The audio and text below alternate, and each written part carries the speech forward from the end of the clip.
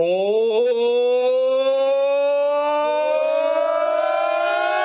High Rollers time! Hello, everybody. Welcome to a brand new episode of High Rollers D&D. I am your Dungeon Master, Mark Sherlock Hume. Yeah, he is. Yeah, he is. I'm joined by my friends. Beginning on this side, we have Rhiannon. Hello. She's back. I'm back from the dead. We have Chris Trott. We have Kim Richards. On the other side, we have Thomas Hazel and Katie Morrison. This is where, like, if it was like a British panel show, they'd all be like, Tequila. Spin the wheel. tequila. Hey, quite a few things to mention before we get into the episode tonight. So there's a few things we're going to rattle through. The first of which is today's episode of High Rollers is sponsored by Roll and Play Press and their book, One Shot Wonders. Oh, look at that shiny gold. One Shot Wonders, in fact, I'm going to pass this over to Rhiannon if you want to just hold this up and show people the inside as I'm showing that off. Full book. One Shot Wonders is a gorgeous book that contains quite literally over 100 adventures. But the book does this cleverly to fit in so many adventures. Each one is broken down in a 1 or 2 page session plan that provides you only the essential information that you need to actually run the game. Smells really good. No unnecessary description boxes or unnecessary text to pore over. You're flicking those pages so quick. So good. Because there's so many adventures in there, Chris Trott. Go. This is an excellent tool to help you with your prep time and get you running a game as quickly as possible and formatted in a much easier way to read as well. Roll and Play have a Kickstarter running right now for their map library, which contains gorgeous A2 maps for all the adventures, and we'll be taking a look at that during the break. So stick around for that. And then finally, you can use code Altheya10, ALTHEYA 10. That's how you spell it. Before the end of February to get 10% off at rollandplaypress.com/wonders. It's down there. That is, use code Altheya10 before the end of February to get 10% off at rollandplaypress.com/wonders. You can check out One Shot Wonders book. I am haunting. That is really, official. I hate that. Don't do that ever again. I love it. It's great. Official read-through done. I want to say I've known the Roll and Play Press team for a while now. I've seen them at conventions. They are genuinely lovely people. They're a genuinely lovely team. Please go and check out this. I think One Shot Wonders is a great book. I actually really like the formatting Really as well. quality print. It gives you just the right information you need. It's just enough to get stuff done. And like I said, we will be taking a look at their map library. I'll give you a sneak peek of the ginormous box that it comes in. We'll be taking a look at that during the break. Anything with gold on it. So that is it. Thank you so much, Roll and Play Press, for sponsoring this episode. Thank you. You'll be hearing more about them in a little bit. If you're watching on Twitch, there are links in Twitch chat right now that you can click on. If you're watching on YouTube, YouTube Live, there should be links in the chat. If you're watching YouTube VOD, there's a link in the video description. If you can't find that, go to our social media. There will be links on the social media. Thank you very much. It will be impossible for you to not find them. And please go to support them because they are genuinely a really lovely team, based here in the UK as well. Very good people. Also, that's not all, folks. What? Whoa, more. Also, we are super excited to announce that we will be returning to Insomnia Gaming Festival for Insomnia 72. Insomnia 72. It's going to be on Saturday, March 30th at the Birmingham NEC. We will be there on the Saturday only to do a meet and greet session as well as a special live show.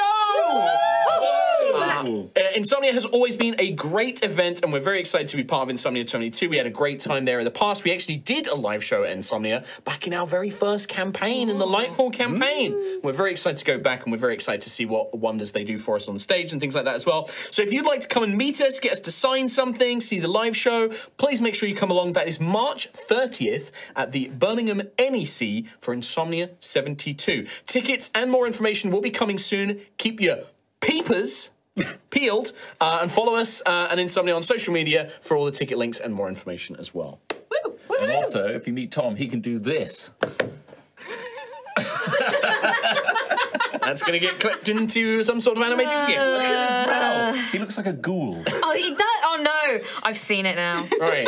Well, whilst we have the camera on Tom, and to stop him doing this, Tom, you wanted to say something about about podcasts and such things. Yes, I did, Mark. Hey, if you like high rollers and you want to support high rollers, the best place to do that is everywhere, actually. Twitch subs, Patreon, YouTube members, incredible places to support us, and you will get access to early access to the VODs and the second part of the podcast episodes. Join the Discord and you'll get access to all of those. That's rad. Also, since the last time we mentioned it, we had a push for iTunes reviews and we had tons. Loads and loads and loads of them. Yes, thank you. And I read all of them, and you are all very, very kind. 5 stars across the board, which is amazing. So, And it helps us, right? It helps us. push the podcast. Pushes us up the charts, makes high rollers more legit to quit. So if you got a spare moment, go and leave us a lovely little If you review. enjoy the podcast, give it a review. 5 stars or otherwise. 5 stars, though, is good. Thank you very much. Sam, if we can cut across to Mr. Trott, because he's got an announcement about music. What? Yeah. Multiple things about music. First of all, thank you so much, Jolene. Ooh, Jolene. Done some music for Ashen Rest. Listen to that. You'll hear New it music. not right now. Get your peeps but out. when we start, of course. And also big thanks to Monument Studios, who have provided us with a huge catalogue of music that we're infusing into our entire campaign. You can check them out, and Jolene, of course, using the link that has been provided right now. Oh, lovely. Lovely new music. We always love to see that. And then lastly, just a very happy Lunar New Year to everybody. Started on Friday. I can't remember. It's gone blank. I literally had the phrase in my Card head. in front of you. I haven't opened it yet. opened it yet. I'm saving it exists to both of us. Katie, take it away. Oh, no, I can't say it very well. Tim, you say it beautifully. You say I don't say it anywhere near correctly. Gonchi Pachai. There you go. I literally, Pachai. I had it planned and I just blanked. Like I knew it and my brain blanked on what it was. Wait, did you say that was last thing of the announcement? No, it's Yeah. not the last thing though because Why? Yesterday it was your birthday. Happy birthday to you. Happy birthday to you. Happy birthday to you. That's enough. All right, that's very lovely. Birthday. The best birthday gift you could give me is a game of D&D, which we're gonna do now. Run that intro for us, Samuel, please. Let's pay for it.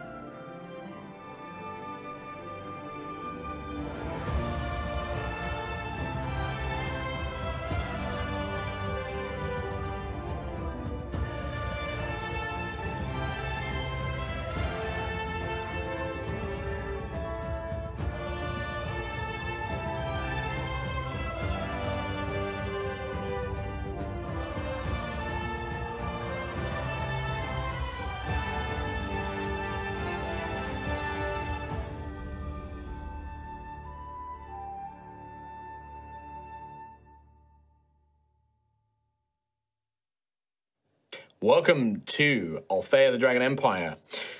With a day still to go before their public audience with Duke Ignarius, the draconic noble who rules over the lands of Northvale, our party of heroes investigated a local bounty board for some potential ways to assist the town of Ashen's Rest. Plucking 2 interesting-looking opportunities from the board, they then visited the headquarters of the Stonemasons Guild and visited a supposed oracle or seer blessed with divine powers by the Dragon Empress herself. Though most showed skepticism in her abilities, except of course for Rowan, the oracle seemed to be expecting them. She was revealed to be a young, beautiful dwarven woman by the name of Kiva, who used fortunes to read a deck of cards inspired by the Empress and her founding of the city of Scaris. Her readings for each of the heroes presented seemed to ring somewhat true for each of them, and some chose to pick a card that they felt drawn to, resulting in strange magical blessings being granted. After visiting Kiva, the party then headed to the impressive tower building called the Pharos, headquarters of the Lamplighters Guild, where they inquired about a potential bit of mercenary work. They met with an agent of the guild who revealed the opportunity to be bodyguards for one of their artificers, repairing Everlights in a rough district that the guild had had problems with in the past. And that is where we pick up things this week. But before we do anything, because we forgot last week, but I suspect they will matter this week, it is time to see what is held in the Crucible of Fate. It's time for It was dramatic pausing. I was pausing for dramatic effect. D6, yes? It is a D6 each, please. No results. On a 1, 2, 3, I will gain a dice in my half of the crucible. On a 4, 5, or 6, you shall gain a dice in your half of the crucible. I'm slowly emptying my dice tray, so I'm killing for time. Empty that sack real quick. Hey, Slowly shall the Crucible of Fate be revealed. I mean, it's fate. It takes its time, It right? takes its time. All right, Katie. Failure! A dice for me. What'd you get, though, 2? They need it for the dice stats. 4. A dice for you. 4. A dice for you. 2. A dice for me. So far. 5. A dice for you. And then finally, for I too am a participant in the Crucible of Fate. A 2. A dice. A dice for me. It is an even 3-3 split today. Okay. Luck is on no one's side. So I'm gonna, unfortunately, we still don't have our trays yet, but soon, and then I'll be able to place them here. But yes, that is 3 and 3. Okay. So the matter of fate is in balance right now. And yeah, we find ourselves, so I believe that, all of the gang except Ophelia had gone to the Lamplighters Guild, and I think that's pretty much where we wrap things up with you guys leaving the Lamplighters Guild, and Ophelia enjoying a lovely time just back at the Grumpy Hog Tavern, just having drinks and food and relaxing, resting. Yeah. I did mention this, I mentioned this while you weren't there last week, but because you stayed in a more comfortable establishment it cost you more money. You do begin the day with inspiration, Ophelia, so you have inspiration, which is going to be a re-roll for us. It's going to be you can just re-roll any d20. You also would Ophelia have purchased a room for another night, is the question. Yes. Okay, so it would be 20 gold, another 20 gold for another room for the next night as well. But that means that your accommodations are all secured. Everything is in place. Nice. And it is probably about sort of midday-ish, just after midday. Yeah, I'm trying to recall, last time, did we, before we left our readings and went to the Lamplighters Guild, did we go to Ophelia to say, hey, Ophelia, I don't think you gotta go check this out? I don't believe you did. did, no. Okay. I think because it was a case of, Ree wasn't here and we were just like, we're just going to go straight over. Just the tower, now we're at And left the town. Yeah, okay. The only other thing was we asked if Percival would be up for some queuing. Yeah, he's queuing. Because there's long queues. But that wouldn't be until Noise, this like, evening anyway. Yeah. So, Just a reason. Or like wee hours of the morning. yes. You said yes, by the way. You said yes. We were like, yes, it's okay. No takesies, backsies, he's standing. You were also informed by Alicia, who was the agent that you met at the Lamplighters Guild, Alicia Tefio, that the engineer, or in this case, they're called an illuminator. They're the artificers of the Lamplighters Guild. An illuminator would be coming to meet you at the Clever Toad at sundown, basically. Yes. Okay. Cool. And we agree to this. We're all happy with this job, right? All happy to do it? You seem to be, yeah. I think it was. I expressed that it was, 200 gold per Everlight that is fixed. That's good money. That's good money. That is good money. That's good That is good money. Okay. money. Sorry, we both went deep into that. Me more than Trot, maybe, but... there are 3 of these Everlights, they're called, these kind of like lampposts, these magical street lights that need to be fixed, and you will get 200 gold for each one that is correctly repaired. Nice. And also there was a kind of talk of, like, if, say, the majority of these lights were fixed, that the Lamplighters Guild would think of you very favourably in this queuing for the Duke's... That's nice. yeah, just in case Percival doesn't quite work out, I suppose.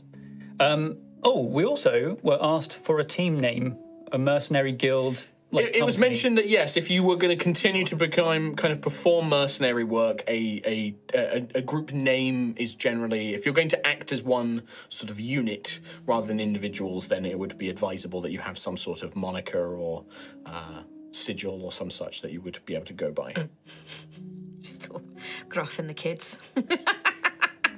Are we all One, heading back one to- lion dad and the kids. Yeah. Percy and the Fleshies. should we head back to Ophelia as well? Yeah. while we're doing this. Pick up. You guys What make do you your way think back. about Team Xanthius? No? Okay. Xanthius and the gang. Oh, Friends. I like that one. You like it? Yes. Xanthius and the gang? I like the one before. No, you don't like that? What do you think? Well, I don't think we should have any of our names in it. I think it should. The be a Daisy new Squad. name. No, I think it should be a new name Okay. for all of us. Okay. The best friends. Yeah. Well, it's not very intimidating, I suppose. Mercenary companies tend to have almost a scary name, you know, like you should hire us because we're dangerous. Pebbles. The rocks. The Rocks are more dangerous than pebbles. Sharper, maybe. Flint. I don't know. What should we call ourselves? Ophelia will know. Let's go tell Ophelia about this job we have. Yes. I hope she agrees. It's kind of hinged on that. It is work. Oh, that's true. We'll have to describe it as not work, maybe Helping people. helping people, community relationships. Yeah. Yeah, you guys make your way back, kind of winding your way. You're following like these two main streets that run through Ashen Rest. That you kind of surround the plaza. You're kind of following these main, quite wide streets. It is a pleasant enough day. There is a kind of a light wind, kind of a spring breeze, kind of blowing through. But it's fairly, sunny, a little bit overcast. And you make your way back to the Grumpy Hog Tavern, where Ophelia was where you left her. And stepping inside, you can see still in the same booth. That one booth that has been locked down now is Ophelia's little place that she goes. Everyone too afraid to disturb her and leave her to it. Do you have your sunglasses on? All the time. Yeah, okay. Cool. A little round, sort of with the wraparound sections at the side. Just set right. It's by the front entrance. It's like a bay window with a booth, so she can see everything that's going out on the plaza. Clearly, like one of the best spots in this whole tavern because it's got these beautiful views of the town.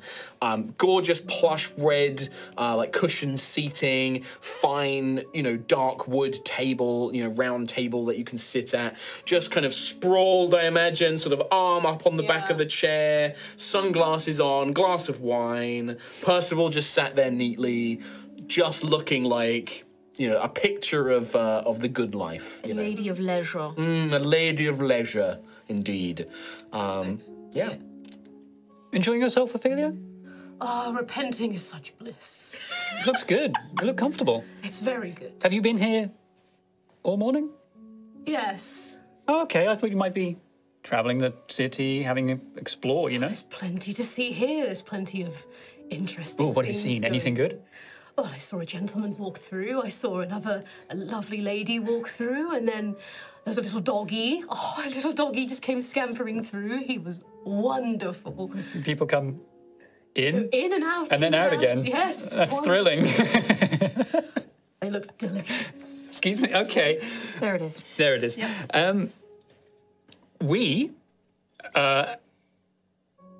I'll turn to the others. I was about to say job. I was about to say We we've had a job. don't have a job. We have a mission, A quest. a diplomatic People mission. want help. Our help. Okay. To what end? There are, remember the Lamplighters Guild? The people that go around town lighting up the lights at night? There weren't enough of them. There were so many of them. Oh, there were. There are plenty. However, 3 of their lamps are out of commission. Not for us to repair. We are simply tasked to follow them, guard them as they repair these lamps. So, like, bodyguard work. Not bodyguard work, more bodyguard leisure. Okay. Is it paying at Yes, least? it is. 200 per lamp that is repaired. Yes, exactly. And we're getting our name in there with the Lamplighters Guild, which is, Diplomatic. yes. understandable, yes, our diplomatic is good, and I'm racking up a lot of repenting time. Is that... What are the boundaries on work? It is things that I wouldn't want to do myself. You know, things that I would send Percival to do, for example, or, you know, something that would be more befitting of an undead rather than... I see. Ophelia, could you roll a d20, make it a... I'll let you pick either insight or survival. Don't matter. 9 insight. 9 insight. You won't think too much of this, but there is maybe like one thing, and you're kind of umming and ahhing, like bodyguarding. Normally, that's reserved for undead and things like that. But 2 things. One, that hunger in you that has not been sated. If you were to get into a fight, that would provide you an opportunity to perhaps feed upon someone without perhaps rising too much suspicion. But also, these guilds, this Lamplighters Guild, you've seen them about. They seem to be quite an important part of the town. And it would be somewhat similar to the different parts of the sects and the houses back in Osseous, the sects. Yep, yeah. Not that immature. CTS. That gaining influence with them and having influence with the Duke could be very beneficial to your greater plans. So it does maybe something that kind of draws upon you. If I, whether that's something Ophelia cares about is up to you, but just things that might become clear to you. Yeah. Okay. Well, this seems like a very ample opportunity. I shall join you. Good, I was really hoping you would. I don't know how dangerous this might be, but I kind of sold it as a group of 5 would be joining this mission. So. Oh, it's kind of you to think of me in that way. Thank you. Also, how do you feel about your future? In regards to what? Knowing it. Oh, yes. Yes, we all, we went to... The Coil of the Empress. Coil of the Empress. We spoke with Kiva. Who is... Got such a good memory. Who is Kiva? What they do? An oracle. oracle. Interesting. And they gave us, everyone can agree, up there with Clever Toad. Really? That's very high praise, Rowan. I know. I Really? suppose I can agree with that statement, yes. It aligned well. Now, when we arrived, Kiva requested our presence specifically, which apparently has never happened before. Interesting. And they were expecting you. Okay. They knew of you, your visual appearance. Oh. Well, any reason to to find out what path is laid out for me, I will accept. Gladly. It'll be fun. Sounds like fun. Good. Should we go there now? Well, we have to wait until Oh, yes. sundown anyway, so Clever we Toad. may as well. I'm also going to remind you that some of you did express an interest in acquiring some nice clothing for the Duke's order. We also Rough need to did go not. shopping. Oh, we're going shopping? We do have time spare until we have to meet these. Well, Rough. we should have started there. Really? Well, Wonderful. so I was thinking, while we're heading towards the Coil of the Empress, how about we scout out some good shops? Yes. By the Great Father, yes. I knew we were on the same page on this one. Love shopping.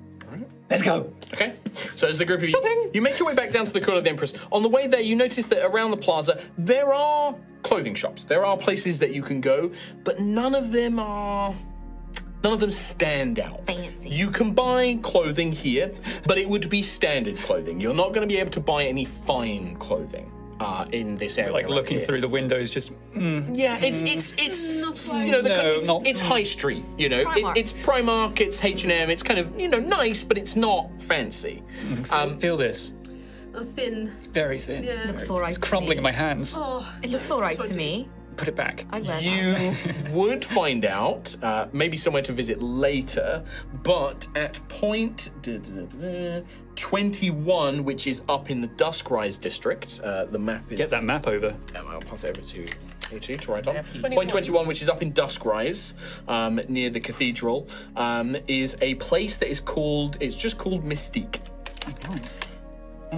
Cool. Mystique. And you learn about that from like the locals, like you kind of like ask around, you know, you kind of pass, you see these shops, it's not what you're looking for. Is there anywhere else in town that we can get some clothing? Oh yes, you must simply go up to Mystique's. They are the best tailor in Ashen Rest. They attend to all of the Duke's courtiers. They attend to the highest members of the guilds. Like they are the most prominent tailor in the town. The people that are talking to us, what are their You can keep clothes that like? now. Huh? What are their clothes like, the people talking to us? I mean, the people that you're talking to, like, it's a mixture of people, right? You see some folks who are just locals. You maybe talk to some of the tailors here in the town, and they're like general stores. They're not really tailors. They're just providing mass-produced stuff, like, for the general public. But this is... Just imagining, like, did Mystique make these clothes? No. No, they didn't. We're going to Mystique then. Yeah. But yeah, you guys can figure that out as you're on your way. And then you arrive at the Coil of the Empress. For Rhiannon's benefit, and for those of you who maybe weren't here last week as well, listening in, the Coil of the Empress is a beautiful stone tower that rises up in a spiral-like design. You can actually see that the stairs on the outside kind of go around, and you can actually catch glimpses of these great spiraling stairs going up. It's engraved with motifs of dragons, and it is even inlaid with crystal gems that project like faint magical illusions of a dragon coiled around the tower and of course of the Dragon Empress herself, kind of emblazoned everywhere. When you make your way there, you can see that this is clearly the headquarters of the Stonemasons Guild. There are many people there doing trade and business, but there are also these acolytes wearing the kind of like purple smocks and tabards and things like that, emblazoned with a silver flame. And this is, you know, for Ophelia, I guess you would know what this is, but they have the manner that you would recognize of a priest or priestess or an acolyte or a sermon, a preacher. And they are giving out like little pamphlets and little kind of pieces of parchment to people that talk about something called the Imperial Flame, and saying that these pamphlets and these parchments talk about how the Dragon Empress isn't gone, she's still here with us, that she can guide you if you listen, that the Scions are not the only powers and things like that. And you see that two of them at least avoid Gruff's eye, but they kind of nod politely to Rowan as if they've met them before. And one of them, the same acolyte that met you guys before and took you up, sees you return with Ophelia and will say, "Ah, is this the Lady of Death that Kiva mentioned?" I'm flattered. Lady of Death, you called me.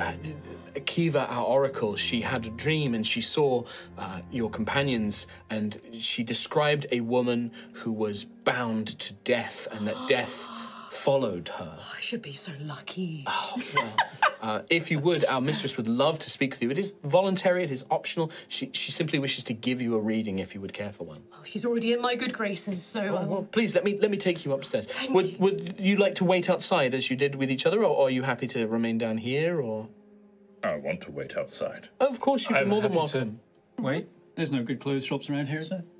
Well, there are many stores that sell clothing. Good clothing shops. I've heard of a place up in Duskrise district. Mystique, yes, we've been told. Yes, I've heard that. I'm a simple, humble man. I do not dress extravagantly, but I've heard that many others who like to spend their coin go that way, yes?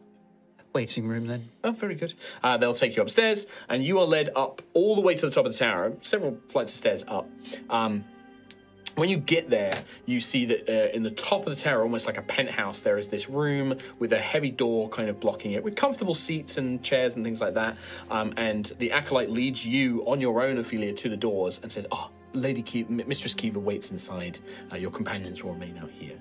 Okay. But if you would head inside, and they open the doors, and you step inside. You see a gorgeous chamber, black kind of silk curtains, kind of draped around almost in a circular shape with a single stone table or plinth in the middle. You see that the black fabric that forms around the room is dotted with gemstones that almost form the outline of a city. This beautiful kind of circular, made from silver crystals, forming the outline of a great city. Not Ashen's Rest, but something far greater than that. The table has a 3D model of Kelskaris, this stone city that's laid before it. And you see sat behind it is a dwarven woman, young and beautiful, with ash blonde hair, wearing white ceremonial robes that cover like the tops of her arms and sort of drape around her elbows. And she has a white veil that covers the lower half of her face. And when she sees you, you can see her eyes light up, and you hear this kind of very soft, melodic voice speak out to you. You have come. I was hoping that we would get a chance to speak. Lady Kiva, I presume. Oh, not just Kiva. Just Kiva. I am an oracle. I am not a noble or any such thing, but I've been blessed with guidance, and I would like to share that gift with you, if I can. I dreamed of you and your companions, and when they came to the tower, I knew that I was meant to give you a reading. Well, I'd be delighted to take part. Please, come, sit. And she gestures, and you watch as that 3D model in the table sinks into the stone plinth to create a flat surface. Wow. And as she does, she brings out a deck of cards and displays them out on the table like this. And then she picks them up and begins to shuffle them as she speaks to you. Have you visited the city of Kelskaris? For I do not believe you are of these lands. No, I have not. It is a great city. The first city of the Draconic Empire. The Dragon Empress herself laid and sketched out the plans. And there is something in planning a city, laying its foundations, mapping out its streets. There is something magical about that. It creates a path, a guidance. And through that, some of us, acolytes, dwarves mainly, for dwarves were the first stonemasons of Kelskaris, we created this, a deck of cards we call the Citadel. And it helps us not tell the future, as some believe that we can, but to guide and to help people understand who they are and maybe help them decide where they are going. If you may, I would like to draw this for you as well. Yes, of course. Go ahead. Very well.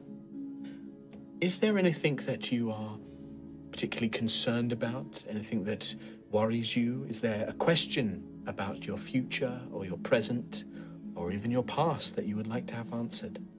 Ophelia will just sit very, like, she doesn't want to give, but she wants to give off the presence that she knows. Like, she feels like she knows what's ahead of her when she kind of doesn't. So she kind of puts up a bit of a front. Oh no, my path is already decided for me by my predecessors. I have a rank that I must rise up upon. So I feel as if I may already know. Well, I hope so. And perhaps my guidance will simply be an assurance that you are on the right path then. She draws the first card, places it in front of you. The Hound. This card speaks of loyalty, chains to people or places, and promises. This tells me that you or someone you are close to, someone important to you, there are bonds there, deals that were made, promises, chains of loyalty that were forged long ago, and perhaps not so long ago, perhaps made by parents or a mentor, or perhaps even forged by yourself with such a person. And these chains, this hound is important. It shows you that whatever you are connected to is of great significance, but it also means that it came at great cost. She places that down in front of you. She draws the next card. The Reversed Fate. Fate is a card about accepting help and seeking guidance, but in its reversed position, this can mean that you may have received advice or been given mentorship that has led you astray or has deceived you in some way, and that you might be reluctant to seek guidance or counsel when it is perhaps what you need most. Place that down in front of you as well. Final card. Oh, How interesting. Is the Walker. The Walker represents a journey through the unknown, a place that is unfamiliar to you, and represents opportunity, represents an unforeseen future. Strange that you are so confident about yours, but yet this card should be revealed. The Walker can symbolize an openness to new ideas, new things, new opportunities. She places that down in front of you as well. Tell me, are you drawn to one of these cards in particular? Which calls to you? The Hound. She gestures for you to touch it. Ophelia touches it. When you do, Ophelia, there is a strange sensation that comes over you. You can keep that, Rhiannon, as a reminder. Cool. The Hound is your card, and there is a magical blessing that is part of this reading. I'm still working out exactly the details for each of them, but with the Hound, I'm going to say that it's probably going to be along the lines of when you make a promise or you agree, you forge a bond or loyalty, or you make a promise to somebody, when something tries to compel you to act against that promise, you'll be able to return that card to me to basically pass a saving throw or succeed a skill check in some way. You're basically, it's like an automatic success that's trying to compel you against the thing that you've sworn to do. Nice. All right? Really cool. She places these before you. These cards together tell me that an important decision was made for you long ago, and now there is someone or something that you feel deeply bonded to, deeply connected to, something that is important to you. But along the way, perhaps on a journey, perhaps you are still on a journey now, you have been given advice, or someone has offered counsel, or has pretended to be someone you could trust. Perhaps that is not the case. But the road is not yet completed. Your journey is not at an end. And it is those loyalty, those bonds, those chains of your past that I think will prove instrumental into where that journey will lead you. Ophelia would sit there for a minute just looking at the card and just rubbing her tongue over her fangs, like in her mouth, just contemplatively. Thank you for this lovely reading. Thank you. I hope that it is of help to you. I only knew that you would come. I knew that you would be here in this place, that your companions would seek me out this day, and that I believe the Dragon Empress wished for me to give you this reading. For what purpose, I cannot say. Well, I shall do my best with what you have shown me, and maybe it'll come true. Maybe the path will lead me where you may have already seen it lead me. For you, I see no destination. I see just a journey with perhaps difficult decisions to make. And I just hope that this will offer you some guidance and comfort in troubling times. Okay. Your destiny is your own. My path is decided for me. I have a... Never mind. Thank you. And I feel we just turn up and or get up to leave and just quietly leave, holding the card. When you go to leave, Ophelia, something happens to you that doesn't happen to the others. There is a feeling. Whatever this reading was, you've been around enough divine power to know that there is divine magic about this dwarf woman that you've just spoken to. Definitely some powerful divine magic is involved. And that reading has touched you with that same magic. And There is almost a moment as you pass out and you see from the magical lights of the room the shadows kind of spread on the wall as you are leaving. There is almost this visage of a figure sat on a throne. And you get this, and whether or not Ophelia finds this unpleasant or comforting, I leave to you. But you know that feeling people talk about, like someone walking over your grave, that shiver up your spine, that goosebumps, that kind of tingling of like, oh, someone's talking about me, or somebody just passed over my grave. There's that kind of sensation, as if another divine power and this power have just brushed against one another. Yeah, I think that would give Ophelia some kind of comfort. Sure. I'll leave that to you to decide whether or what you feel about that. But yeah, you leave Ophelia. You see Ophelia step out of the room. Rowan is waiting right at the front. What did she say? Path is decided. I'm on a journey. She said I'm on a journey and I'm very See? loyal. I knew it. Loyal, okay. Yes. Fantastic. As the doors begin to close, Rowan, you glance back into the room, being the most excited about all of this, the one who was the most keen to come here, and you lock eyes with Kiva once again, and you are the only one to hear in your head, as you did when you were speaking with her, thank you for bringing them to me. May the Empress guide your path. I do a solemn nod, a knowing nod of respect. Yeah. We're the only one who, no movement, no speaking, but you hear in your head from the secret that you shared with Kiva and her secret that she shared with you. You feel that message kind of come across. And then, yeah, the door's shut. Yeah. Well, a big journey. Big journey. From the sounds of it, seems like everyone got... Did she say that we'd all be there, we'd all be best friends, and nothing bad would I mean, yours seemed very focused around that, so... Yes. Right?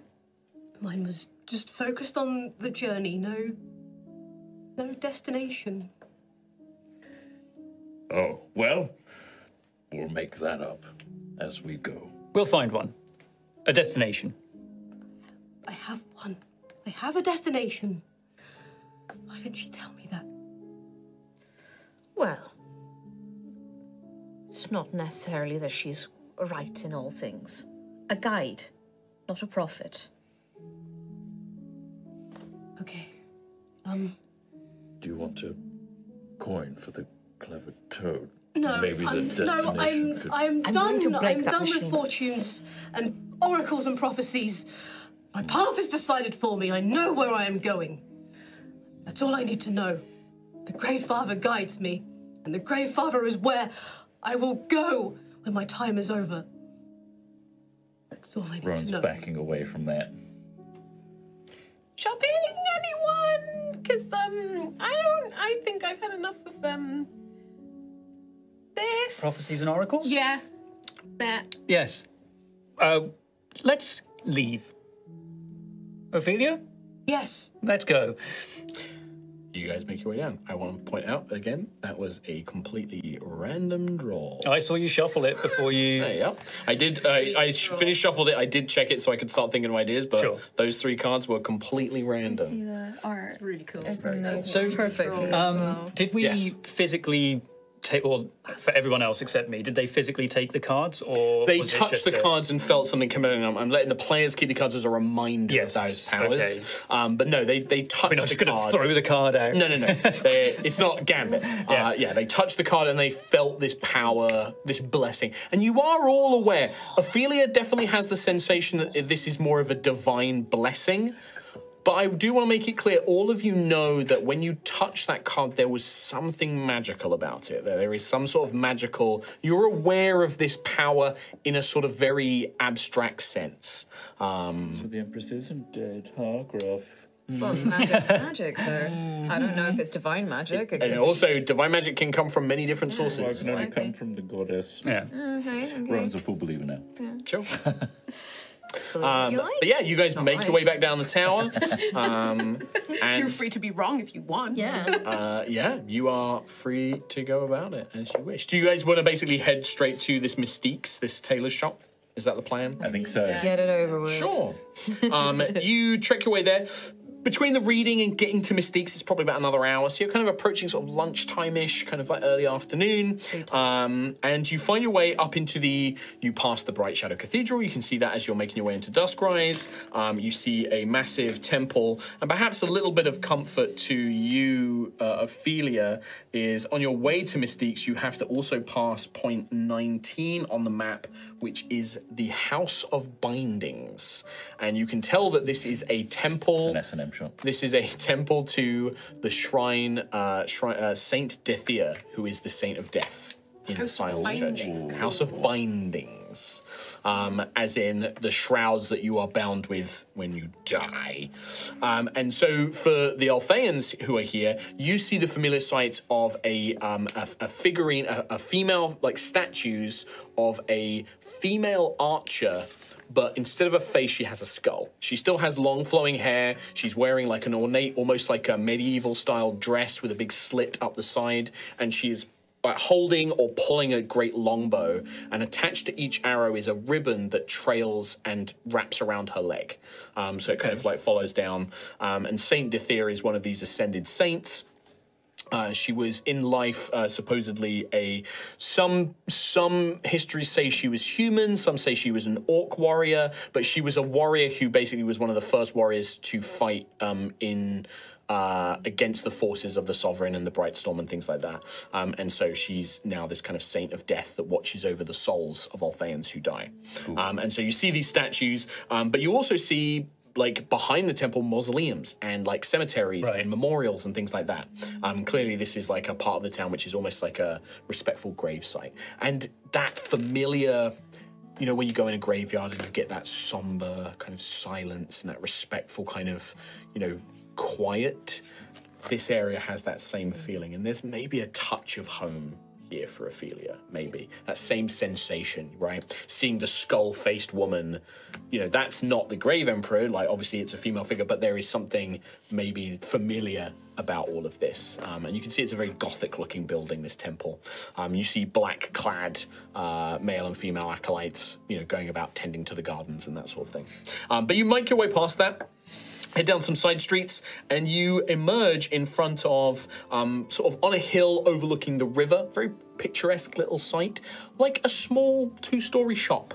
And it just has in beautiful sort of dark black kind of wood paneling, Mystique, written in a sort of like silvery kind of blue. The shop window is actually blacked out. And it's very sort of mysterious and sort of alluring. You can see that it is very, very well made. This it's like a very expensive sort of shop and townhouse. There is subtle magical enchantments in the sign that almost make it twinkle. Are you sure this is the place? It doesn't look like the kind of place where I normally This is the place. get clothing. This is 100% the place. Look at it. Wow, are we going to be able to afford anything in here? Fancy. Well, we can have a look, and maybe we can. Maybe they're not into bartering, but we could try, at least to have a look of what you could look like. You've got greens, Rowan. Yes. You want to stick to that theme? Greens does look good on you. My mother said it brought out my eyes. It really does. It really does. Stop it. And Gruff, you've got the blues. You want to stick with blue? What if we went into like a silvery sort of blues? We're sticking with blues. I don't like the look you're giving me. The colors of the seas. It would remind you of home, maybe. Yeah, no, I really don't. We'll start with Rowan. Sorry, I zoned out there for a moment. Were you saying something? Blue. Yes, You like blue? that's the color. Do you like it? What's your favorite fish? Oh, probably. I have to write down some bullshit fish that Kim comes up with. Glacier fish. Glacier fish. What color is Yes. that fish? Silver. Silver. Silver. Silver. Maybe we can add some silvers to your outfit. And what of your birds? What color plumage do they have?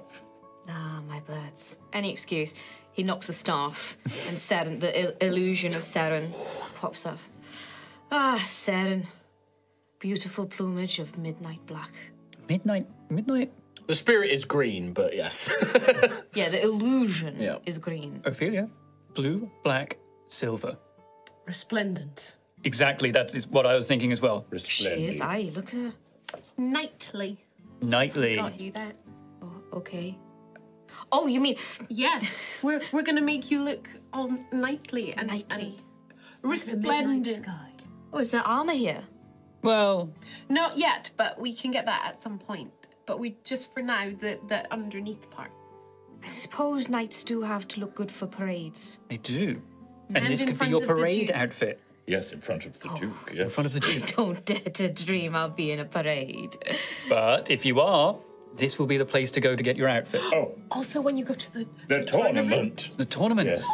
Oh, I thought I'd just maybe attend in what I... traditional. you could. But imagine, turning heads. Everyone will be looking straight at you. The most resplendent warrior at the festival, at the tournament. Everyone looking at me. Well, most. The knights. The people that like blue, silver, and black will. I don't like the idea of everyone looking at me. Well, shit. Love how you are literally stood outside the shop in a group of 6, just like looking at it and having this conversation. I'm just trying to convince Gruff to go through the door at this point. Oh, he's resigned to it. Okay. He's just like, it's like a dad being taken to a shop by their Okay. kids and... It's been dragged around. Yeah. Follow me and Ophelia. Okay, just And- tell me when I have to pay. I'll just... Okay. Okay.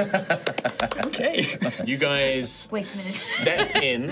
Montage. When you walk through the door, there is a it's not like a chime, like a dingle, like a kind of shop bell kind of thing, but it sounds more like a sort of gust of nightly air, and there's almost a bit of a chill as you pass through the door, like a... You find yourselves in a quite dark, lit by sort of mood lighting almost. There are these like faint magical crystals embedded into the wall that do illuminate the place in that kind of cold blue light, but it is very dark. Everything is made of like very almost black wood. There are these black heavy curtains strung up all along the sides, and there are mannequins, maybe 6, maybe 8 or so mannequins with these beautiful looking outfits, masculine, feminine looking wares made from luxurious fabrics and accessorized with not jewels, but kind of sashes and embroidered sort of tunics and belts and things like that. You can see that there are glass locked display cabinets with jewelry in, sort of very kind of Skyrim, if you imagine the kind of, glass top with a wooden sort of set piece in. You can also see various armoires and wardrobes and things, all seemingly locked, beautifully carved and engraved. Most of them with symbols of gemstones, of things like royalty, crowns, very ornate kind of decorations and things like that. You don't see any sort of salesperson. Can I get everyone's passive perception, please? Oh. 15. 15. 11. 11. What is it, Tom? 9. It's 9. 13. 13. 12. 12. So 15 is the highest. Yeah, you guys step in and looking around. You don't see anybody. There does seem to be a back room marked off by a curtain. But yeah, you look around and don't really see anybody. But the quality of the work, anyone can really tell this is obviously gorgeous work. This is very, very fine workmanship. Ophelia, look at this one. This outfit here. It's stunning. Oh, it's so heavy.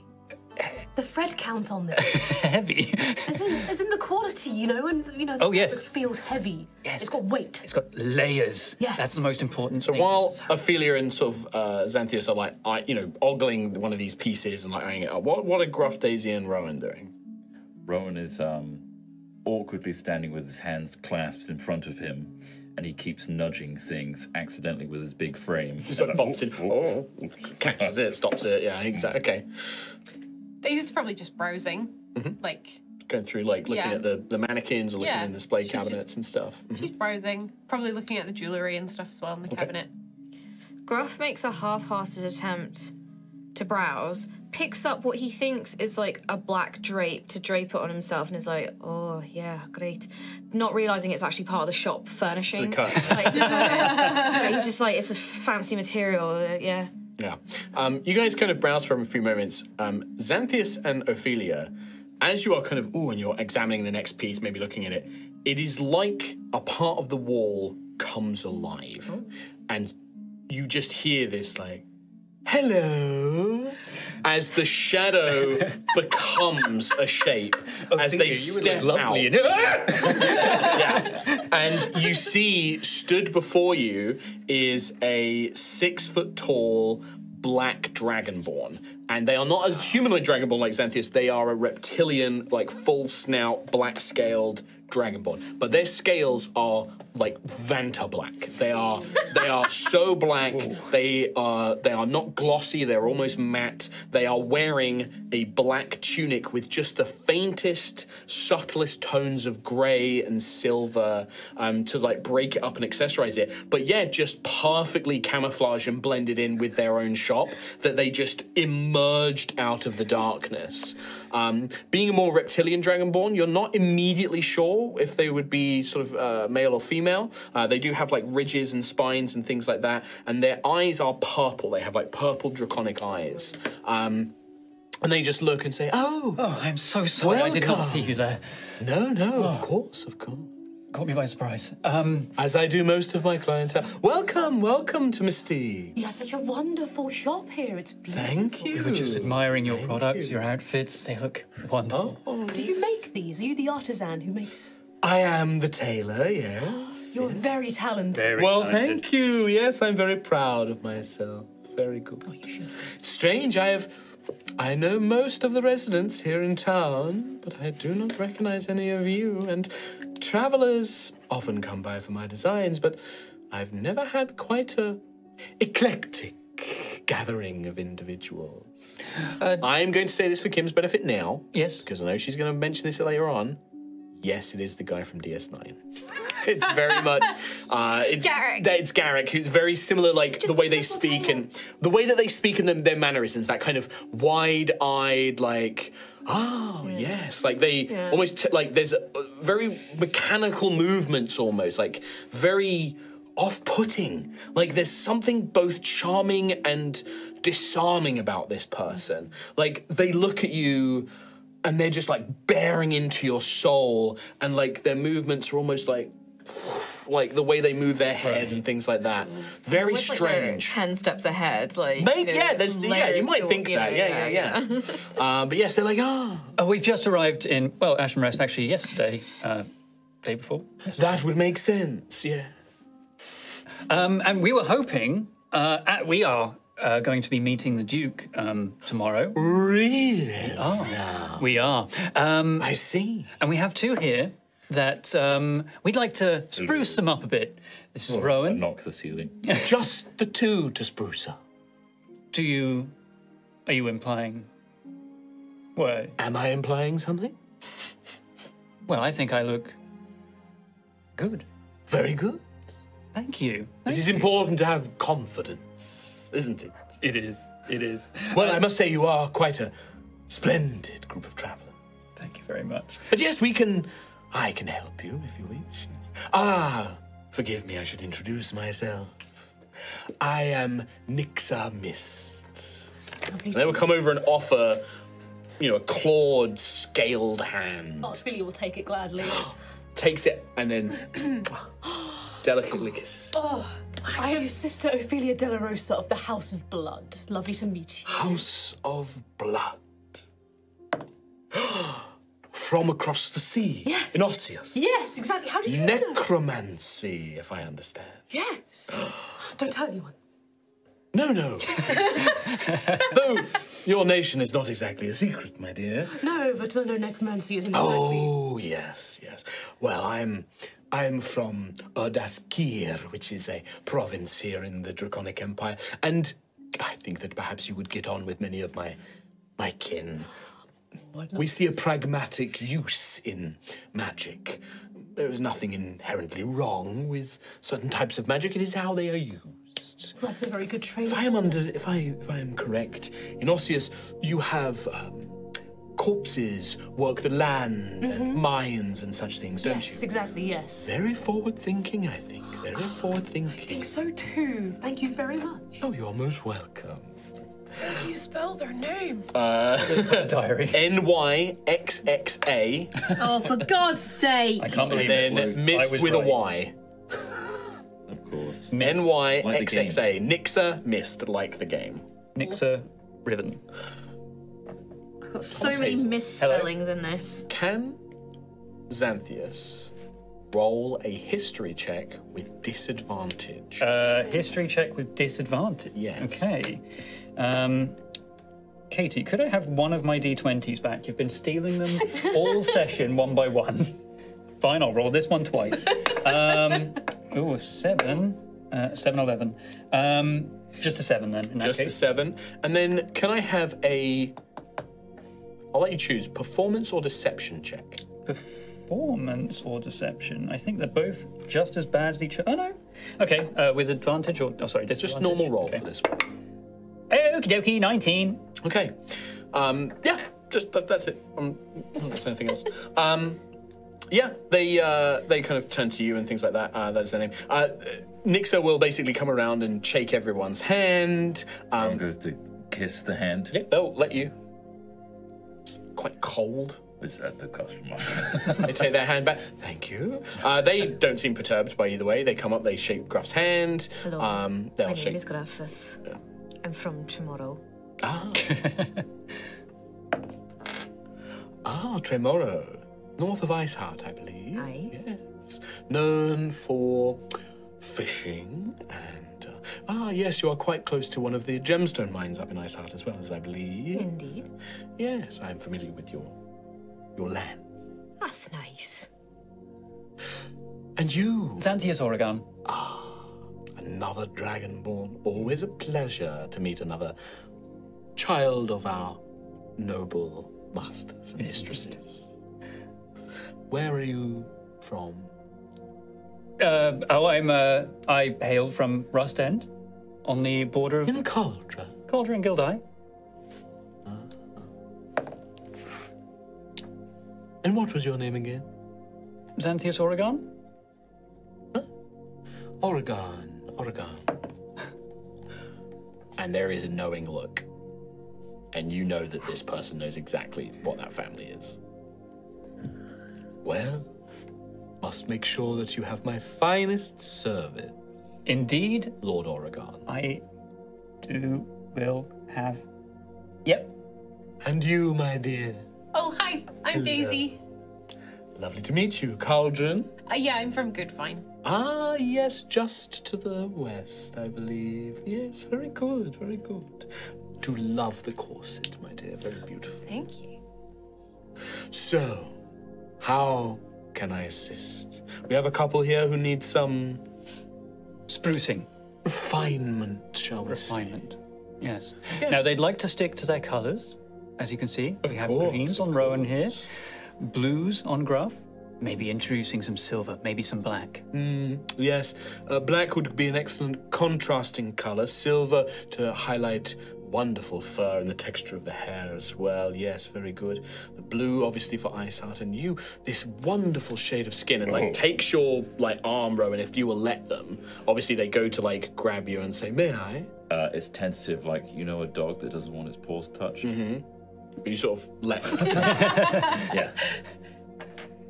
They touch your hand, and you see that they do sort of like look at the pattern on your arm as well.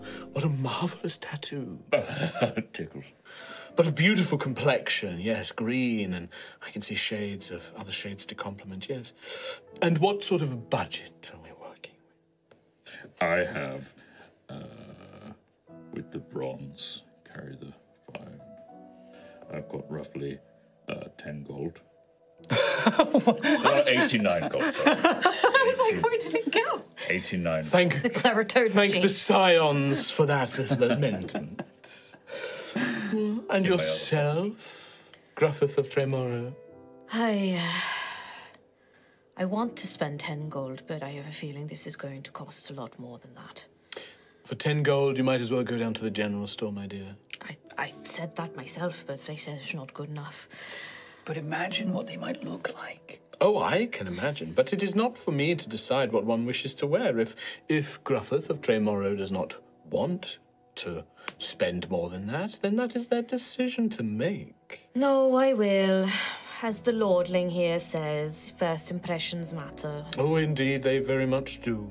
I must try. Especially in Cauldra. Yes, my dear? Is it okay if maybe they try a couple of things and then see what... I have a few items. I tend to mainly make custom work, but I do have a few things that we can try on to see and examine and things like that. Perhaps not in the exact shades you're looking for, but it is... I can create something quite quickly. We can try different things that perhaps are not in the colours you want, and then I can have them furnished in a colour scheme of your desire. Do you outfit any of the knights in this region? Yes, of course. Many of them Which have ones? come to me. All of the Knights of the Realm of Ashen Rest, Sir Griold, Dame Sir Cassandra. Griold. Yes. What's he like? Sir Griold is pleasant company. The knights only really come to me when they need a new outfit for a ball or a gown or a tournament or some such. I mainly work with Dame Cassandra. She is far more concerned with her appearance than Sir Griold and the other one. Sir Morning. No, not Sir Morning, the other Knight of the Realm. Sir Laura. Nice. Sirloin. I got nothing there. Sir Eldrith. I've already written Ignis. Sir Ignis. Whatever you made for Sir Griold, that. I can certainly, yes. I mean, it was a fairly... Yes, I will have to obviously size it up and adjust it for your frame and colours, but yes, I can find something. And they go away and they come back with a surcoat, like a kind of knightly surcoat, but this one is made from exquisite kind of velvets. It's studded with like gemstones and beautiful trim and things like that. And it is a knightly surcoat, so kind of done up in the middle. And then it comes with a wide leather belt as well. Made popular by surcoat. Yeah, by surcoat. But no, they try that on, and it is, it would fit Gruff quite nicely, but it's not in the right colours. It would need to be adjusted. Now, within your budget, how much money do you happen to have on you, good sir? And I am not some charlatan taking you for a whatever coin you have on you. I just want to know what your budget is. I would never assume that. How much did Sir Griold pay? You perhaps do not want to know the answer to that question. Okay, maybe... Tell me what you have and I will work to your budget. About 100 gold. Yes, I can work with something around that. And we can work it so it's not quite the full 100. I want to make sure I don't take you for everything you have. And your companion here, was it 89 you said you I've had? just found another pocket. I've got 21 silver and 2 bronze, or 2 copper. 2 bronze. Well, we won't worry too much about the small change. Maybe an accessory like a belt.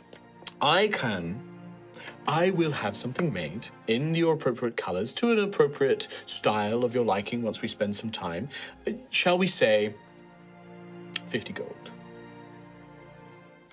Per outfit, of course. And the offer extends to the rest of you as well, if that is something you are interested in. Oh, no, no. 50 gold, that's... I can do something for cheaper, but it would not be as impressive. I don't want to disappoint you or the Duke. Oh, Rowan, I wouldn't be disappointed if you don't want to pay it. It is your money. But we've got to look fancy. Honestly, if it means I look like Sir Griold, I'll pay up to 100. Sir Griold's latest work that I did for him was something in the several hundred gold. Okay, a discount 100 I can gold make version of that. Very good. If that is what you want, then I'm happy to do that. There will be a bit more refinement, some nicer trim. We may be able to use some cheaper gemstones in some of the studding and such. And yes, we can do something along those lines. Yes, and it's sort of like looking at your sort of rather patched together sailor's kind of fisherman outfit and things like that. Practical. It is very practical. And you can see that Nyx is kind of taking this in and they are sort of like, yeah, it's a pair of trousers. And it's like they're going to match it up. And they're probably going to take in that practicality. Like, it's not going to be embellished. It's going to be nice. I think Gruff would say as well, would it be warm? I'm not used to... I can make it warm, yes. Or I can make it cooler if you wish. Then maybe if I could take it back to the north. Oh, if I came back to my village looking like Sir Griol. Can you imagine? What I can do is I can have it padded, sometimes a surcoat or a worn under the armour. We can make something along those lines. So it will be padded, so it will be more comfortable if you were to be wearing armour, or if indeed you wanted it to be warmer and such. I can have it padded, yes. That would be grand. Yes, of course, yes. Oh, that would, in that case, then yes, the extra 50 gold would accommodate for making it quite warm and padded and such. And yes, we can be about the same amount. You two should have told me sooner about Sir Griol and dressing like Sir Griol. Well, we did mention the parade, the festival. You said you didn't want people looking at you. I bet you found me the person who dressed as Sir Griol. I was just a guess. I wasn't certain.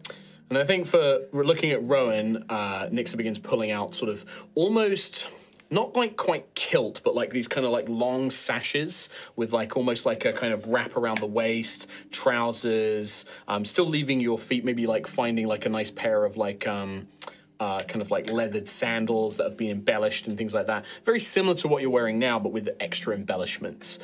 Maybe like almost like a cape added to it, like a kind of like, you know, for a dramatic kind of effect, pulling out green fabrics and things like that. And they say, well, luckily I have enough that I can probably make you something. Now, if I rush it, I can probably have it done by the morning. Oh. Well, we are intending to meet the Duke tomorrow in the early afternoon. In the morning, apparently. If it is for the public audience, I believe it is in the morning. Yes, no, my mistake. Yes, that's fine. It will be troublesome to work it that quickly, but if you said that you are meeting with the Duke in this public audience? Oh, we are, yes. And are you in the Duke's? You seek his... Duke's favour that we wish to cash in. Clearly, you are travellers of some renown to be carrying a Duke's favour. Perhaps then, shall we say this? I will, for the cost of the materials, so 100 gold and 50 gold for these outfits, but normally I would charge extra to have this done in a rush order. But perhaps, shall we say, you can owe me a favour? And what would that favour be? I will come and speak to you at some time and perhaps ask you to help me perhaps source some fine ingredients or some fine materials, I should say. Or perhaps if I have a problem that I need assistance with. Think of this as a start of a beautiful relationship. Oh, that's lovely. It is lovely. Beautiful friendship. And at some point, I think the rest of us would probably intend to come back. I would like another outfit too, but it doesn't need to be rushed. Well, I would only have the time for the two. That's fine. That's fine. But yes, please come by with more business. I will be glad for more business. I have a question. Of course, please, my dear. Rowan, wasn't it? Yes. Yes. Does it come with sleeves? I wouldn't mind sleeves. I can add sleeves if you wish. Yes, please. Very good, I will. Does it cost any more money? No. It's simply part of the design. It's a lot. It shouldn't cost me more fabric. Well, I will simply adjust the design over. There's almost always spare fabric left over my body. I always cut extra, just to make sure if there are any things I have to redo or some such. I'm quite tall. You are. I will need your measurements before you leave, both of you, but that won't take too much time. Are we done? Settled? I would request the payment up front, as this will be a Rowan rush. starts putting the coins on a counter. You see that soon as the Nixa sees the coins, I'm not even going to have you guys roll insight because this is quite hard for them to resist. Their eyes just sparkle when they see that money. They're just like, you can see that they are just so happy to be seeing money, and they just... It's like pocket lint and all that stuff. Button picks that out. Just Sorry, brushes that away. Can I, while I'm here, can I just get some ribbon, some orange ribbon? I just kind of want to update some of my... I can cut you some offshoots of orange ribbon. Yes, that won't be a problem. Thank you. Of course. Just literally goes into the back room and comes out with like a cut of orange ribbon for you and just hands that to you. All right, takes the gold, so 150 from Rowan, so 100 from Gruff, 50 from Rowan, and will take your measurements, like takes you, like in the store, just pulls out like a tape measure, begins like taking your measurements. In his gut. Stop that, no, need Don't do correct that, it won't be measurements. comfy. It won't be comfy, Gruff. Exactly. Plus, also, the belt will act as a sort of, it will help keep everything in place. Measures, does it very efficiently. They do kind of wave their hand and cast a spell, and you see that their little notebook just lifts up off the ground, and the pen, like a quill, kind of floats over to it with an ink pot, and it writes as Nixa is speaking to it. Like, so it's an unseen servant. They just conjure that, and it starts writing for them. This, takes measurements, right, and then, yes, and then once it puts those down, Nixa says, fetch me the midnight blue and the black, and we'll have the velveteen, and bring that in, and send that to the back, send that to my workshop. All right, very good. Yes, well, this... I will have to start work right away, but thank you very much for your custom. Well, and thank you for becoming a new customer of Mystique. And thank you for letting us watch your wonderful work. Oh, please, you're more than welcome. It's been delightful to meet you all. Wonderful to meet you too, thank you. Sister Ophelia de la Rosa, the House of Blood. Yes. Rowan. Gruffith of Tremorrow. Aye. Daisy. And Xanthius Oregon. Yep. Big, draconic, like, fanged smile, just marvelous. Do you have change for a gold? I need some more bronze. No, ignore him. Ignore him. Oh, you have some. No, okay, I'll sort you later. Oh, thank you, Gruffith. Leave the dragon. Very well. Enjoy your day. I will see you promptly in the morning. Come as close to, I would say, 7 a.m. as you can. Okay. Have everything ready. All right. Well, pleasure. Pleasure to meet you. A good day. And yeah, you make your way out of Mystique and Nix's shop. Well, that was a thrill ride. It was How Lord exciting. Xanthius Oregon. Such a mood in there.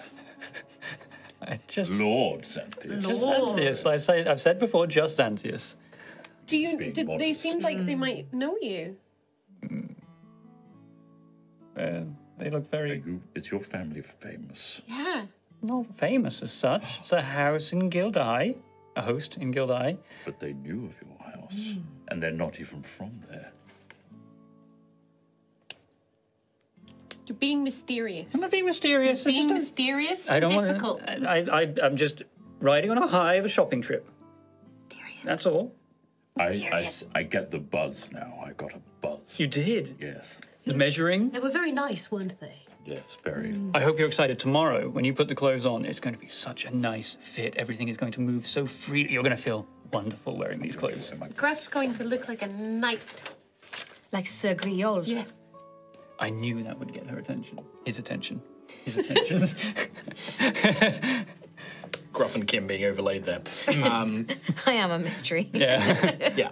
And obviously, you're going to still keep your current clothes and things like that. But yeah, I imagine for Gruff, this is going to be like a kind of knightly surcoat with trousers and like a nice leather belt, kind of like peeping in. Yeah, exactly. Cosplay Sir Griol. And also, just like, if you do eventually get sort of heavier armor, and keep in mind that you won't be able to wear metal armor as a druid. Yeah. But if you do get like a kind of like plated, like, heavier armor or something like that, the surcoat would be exactly the perfect thing to go underneath it, or even over the top of it to like have that knightly kind of tabard look and stuff like that. Yeah. Cool. All right.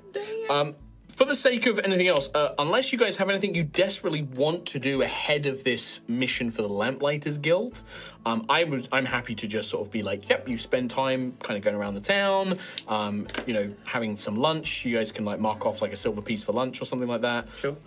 There is a place that sells healing salves and potions. Yes, that there is, yeah. I think would be a good idea to buy a couple of those before we do this. Probably. Actually, that's a good idea. Do we actually have any right now? No. Aquila's nope. Aquila's alchemical. Aquilos, Next to the Grumpy Hog. Aguilos alchemicals. Aguilos. I thought it was a kilo. Aquilos alchemicals, you're correct. I was trying to get to that point in my wiki. Yeah, Aquilos alchemicals, yes. I think we should get some vitality potions. Healing salves. Yes, no, that would be a good idea if this does turn into some kind of fight tonight, which I hope it doesn't. You were told that you are being hired as bodyguards for a reason. I will point out. I don't think that they would need to pay 200 per lamp if there wasn't going to be something. I live to hope that maybe we'll just get 200 and nothing will happen, you know? I hope we get paid. We've spent a lot. Well, just before, because it is nearly time for a break, and Akilo's alchemicals, you can go in. You would meet Akilo himself. He's a large orc. He is a large orc man in his 50s. He has a big bushy beard, bald head, and he's very jolly. He's sort of like, oh, well, welcome, come in. Hello, I'm Akilo. I'm the alchemist here. And that's very sort of like pompous and very thing. You can see that in his shop window, he has this kind of very unique looking kind of clockwork mechanism that almost looks like potions and vials are dancing and the kids come and watch it and it's very kind of cool. You can see the store itself is filled with, you know, potions and vials and bottles of ingredients and this sort of thing. You can also see that he sells not just like, you know, adventurers potions, but it's things like common medicines or, you know, things to treat diseases and infections, help with aches and pains. There are medications to help with fertility or contraceptives and things like that as well here. He's a pharmacist. He's a pharmacist, yeah. There's also things like paints and inks as well that he sells. He has like a little row for like kids to come in and buy like paints and inks and you know things like that. It's like an old school chemist basically. Do you have any of that banana flavored Calpol? I used to have it when I was younger. Yeah. Well, I do have a banana-flavored medicine. Yes, I of used to course. have that when I I was can, younger. you know, sometimes I can make a custom if you want a particular flavor. I can adjust. and make Exactly things. like the sweets. Yeah, it's very good. But for your interests, Akilo will mention that he has three items that mercenaries and adventurers and travelers and things like that often buy from him. He has what he calls Vitality Potion. This is a consumable potion. It costs 50 gold. It's a bonus action to drink, and you gain 2d4 plus 2 temporary hit points. So this is replacing the regular healing potion. This is a way of like almost like giving yourself a burst of energy to fight harder, which is represented by the temporary hit points. So it won't heal you if you're down, but it will help you absorb damage and things like that. Cool. There is also a healing salve, which is a consumable. It costs 150 gold. You get 3 uses out of each one. During a short or long rest, you can apply the healing salve to yourself or another creature and make a medicine check. The creature regains hit points equal to 1d10 plus the medicine check minus 10. So say like you roll a 15 on your medicine check, that would minus 10, become a 5, so you get a d10 plus 5 HP back. But you can only use it during a short or long rest. So it's a good way of like, if you're running out of hit dice to spend on your healing, to get that little bit of extra healing to like top you up, basically. But it's only 3 uses and then it's done. Okay. And then the last thing he sells is an alchemical weapons oil. This is also consumable, 75 gold. It's a bonus action to activate. You can coat 1 melee weapon or 10 pieces of ammunition with this oil. For the next minute, attacks using that weapon or ammunition deal an additional d4 of, and you choose when you buy it, fire, cold, or lightning damage. Holy crap. Ooh. It's like a little resin, pine resin or whatever. Yeah. Souls. That's cool as But well. it's 75 gold for that. I spent all my money on clothes. Sorry, how much for the potion? Vitality potion is 50. The healing salve is 150 because it's 3 uses. And then the alchemical weapon oil is 75. Well, So you might be I'll wait out. some of yeah. You as well, yes. I spent all my money on hotel rooms. Uh-oh. How much do you have left out of interest? You don't have to tell me. You show me your bag of money. 106. Daisy just opens a bag and points in. 1, 2, 3. I Rain Man it. Yeah, 106 exactly. Well, I've got 110. So it's on you then. Well, actually, you're Gold Dragonborn, right? Yeah.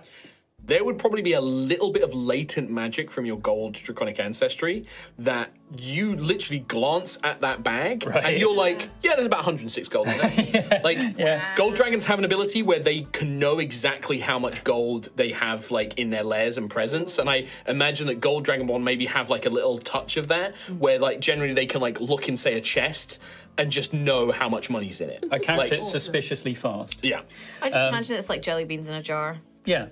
I always, they're just like, It's really good at exactly. that And they game. don't even get on. they don't have those competitions in Gildeye. Oh, it's just gold in a jar. Yeah. But like even if like say like you know the chest was like it's all silver at the bottom and only gold at the top, a gold dragonborn or a gold dragon would still be able to be like, oh the value of this chest is this because you've got silver coins under there. Like they would just like be like yeah there's all silver coins under that. I know that. That's awesome. And how many of these potions do you have? Well, I can rob some more. I have 4 of the vitality potions. 4. I have Can't afford that. all of the. I have a fire oil, a coal, an ice oil, and a lightning oil, and I have 2 healing salve kits. I also sell things like healer's kits, so if you need to bandage a wound or something like that, I have those on stock. I have things like anti-venoms and such as well. Depending on what you're Interesting. doing.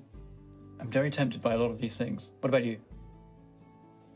I was just gonna get one of the potion things, maybe. I would also like one of the potion things, maybe. A vitality potion? Yes. Yes, of course. I generally make about 4 sort of every month or so. Really? Unless I have a special order. I should also point out that you're all adventurers and mercenaries and such and travelling. You go around the Empire and such things. Yeah, well, we've been hired by the guild for something tonight. Oh, right, I see. Well, if you're ever outside of Ashen Rest and you come across rare ingredients, parts of vault spawn or rare herbs and things like that, if you bring them to me, I can identify them and I generally can make something from them. Oh, that's a shame. See, I froze something a while back, just outside a cave near Burnell.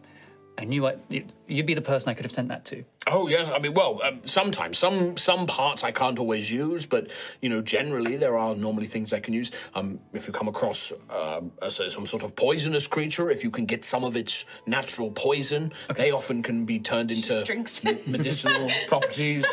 And now, what would you need to make more of these potions? Vitality potions. Yes. They can be found. There's a somewhat not a rare, but a sort of uncommon herb. It tends to grow in dark woods or caves, places where sunlight doesn't reach but moisture does. Okay. Sort of a mossy kind of herb. That is quite common if you can bring that to me. How about we get 2 of these potions for 90 gold and a promise that if, in our adventuring ways, we do come across any of these herbs, I'll bring them straight to you. Yes. Well, give me a persuasion check. Okay. Sure. Persuage, that's, I believe, just +2, yeah.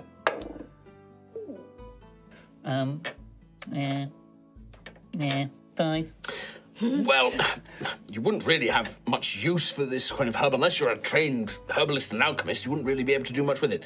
Look, what I'm saying is, Fuck off. the potions are the potions. Their prices are set. But if you happen to find these things and you need someone to turn them into something, I generally won't charge you money. If you can bring me the ingredients, I'll just make you whatever I can make you.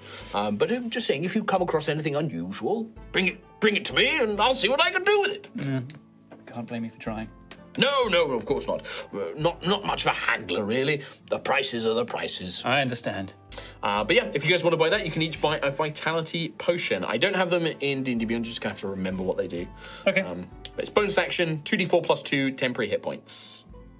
I will make you a thing for next week if you don't use them. Sure.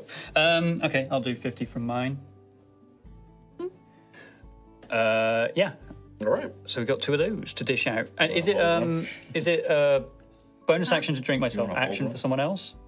It is Can I feed it to them? Yeah, if you want to feed it, but keep in mind, remember that what? Potion me. Oh. And pass that one down to Tom.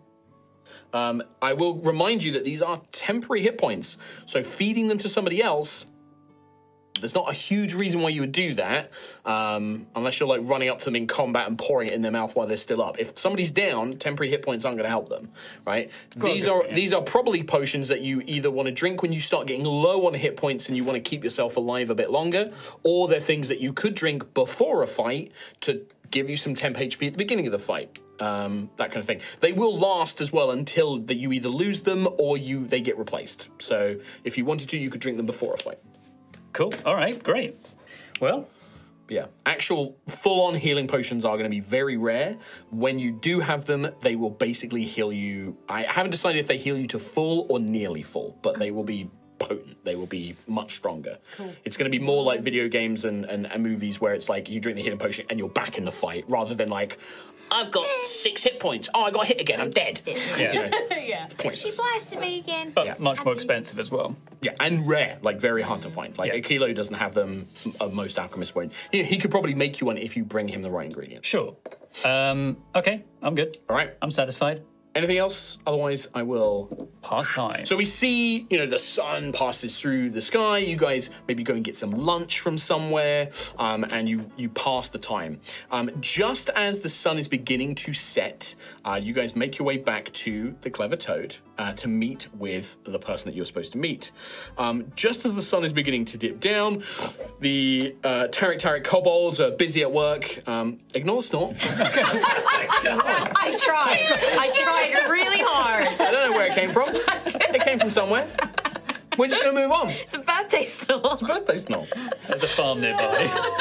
The Tarek family are busy at work. You are sort of attended to by Biscuit Tarek and Iskit Tarek. Yep. They kind of... Yep. They attend to you for a little bit. And then in the door, kind of looking around, and they see you and seem to recognize you as if they've been given a description of you.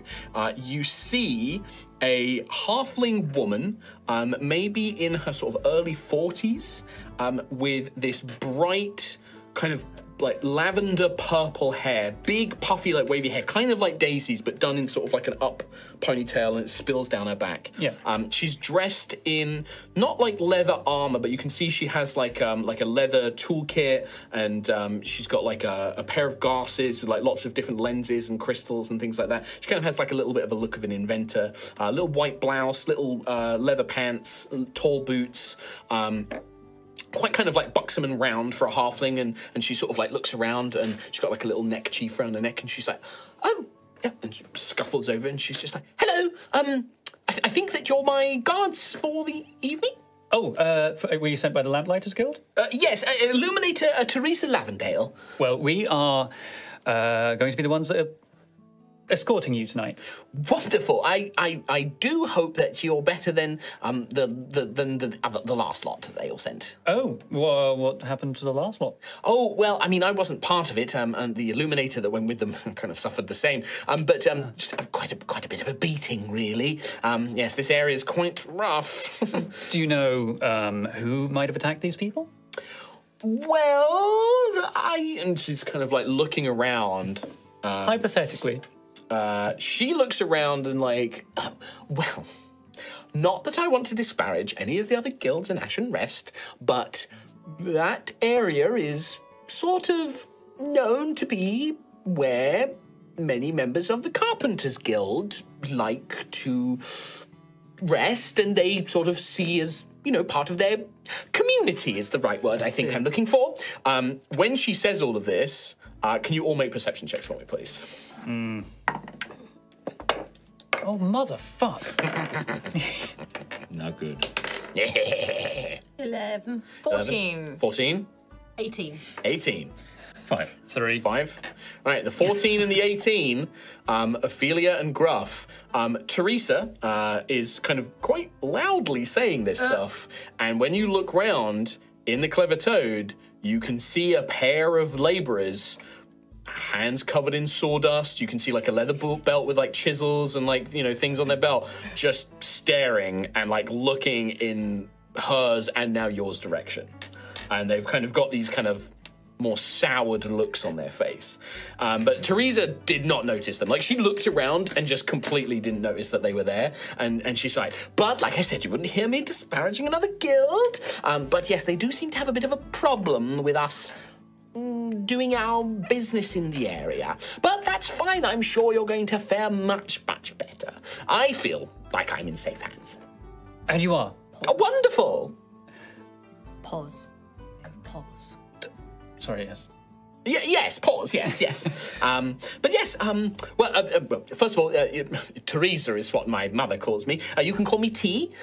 Yes, what are all your names? Xanthius Oregon. Xanthius, lovely. Daisy. Hello there, that's a very sweet name, Daisy. Yes, thank you. I'm Sister Ophelia Delarosa of the House of Blood. Oh, well, lovely to meet you, sister. Thank you, and you. Yes, hello. Rowan kneels down. Oh, Hello, I'm Rowan. even kneeling down, Rowan is still taller than probably this Pleasure to woman. meet Like, you. she's like 3 feet tall. So she's like, oh, pleasure to meet you as well. Oh, I feel certainly safer in your hands or arms. Yes, very good. Hello. Hello. Oh, you look quite the tough one as well. My name is Graf. Hello, Graf. Grafith of Tremoro. Oh, well, lovely to meet you. Yes, please, call me T. Everyone does. Hello, T. Yes, but yes, I'm the Illuminator. Do you have any questions before we head over to the area? Or? Yes. How long would it take for each lamp to be repaired? A brilliant question. Thank you. Yes, so the process is quite delicate, and I can't begin to conduct it until the sun has fully gone down. There is the way that the magical power source to each light is provided, it's dormant until it becomes nighttime. I need the magical source to be active so I can begin the repairs. It's quite a lengthy process. It will take me about an hour to fix a light. Okay. But I will need to, I need to sort of be undisturbed during that time. Right. And it will take 3 hours potentially total. Yes, but we need to be done before dawn, before the sunrise, because that's when the magic shuts off. I see. And how many of the hypothetically carpenters attacked last time? Oh, I couldn't say. I only really heard about it secondhand. I'm sort of quite new to the Lamplighters Guild. I mean, I'm skilled at what I do, and I've been taught by the chief illuminator. But yes, I don't really know everyone that well yet. Okay. And, no, unfortunately not. Sorry. 3 hours. Sounds good. Sounds good. Wonderful. All right, well, I'll show you the way, I suppose. We can start making our way there now. Okay. By the time we get there, I suspect the sun will have gone down and the lights, well, the magic will be there, but I'll need to do the repairs. All right, let's get going. Wonderful. As we leave, yes. I just want to sneak a look at the carpenters who were sat there and just be like, what You got a 14? 14, yeah, but a like as we perception? walk out, I just want to be like, Yeah, just see if they're like eye watching us. They're not sat there anymore. Oh, they're gone. Oh, They're they're gone. gone. Okay. They're gone. Okay. Oh, You didn't see them later. move. I think as we kind of not wanting to worry Teresa, but to everyone else, I would say, you know, I would mumble, you know, like there were 2 laborers there and they're gone now, and they were not happy. All right. I'm going to, first of all, I'm going to have quite a lot to do. So I need one of you to run Teresa. She's going to be a temporary retainer. I'm going to be using MCDM's retainer rules. So I just need somebody to take charge of her. She only has a basic attack and a couple of features to worry about. How many NPCs have I killed in the past? All of them. All of them. Oh, I'll take her then. That's why we call you the you. NPC killer. She takes you to the sort of southeastern end of the Riverside District, and you emerge into a sort of small plaza with a fountain, a stone fountain up on a sort of raised platform, and several buildings around the outside. And you can actually see these 3, they are metal and stone columns with these kind of magical everlights, these torches that are built into them.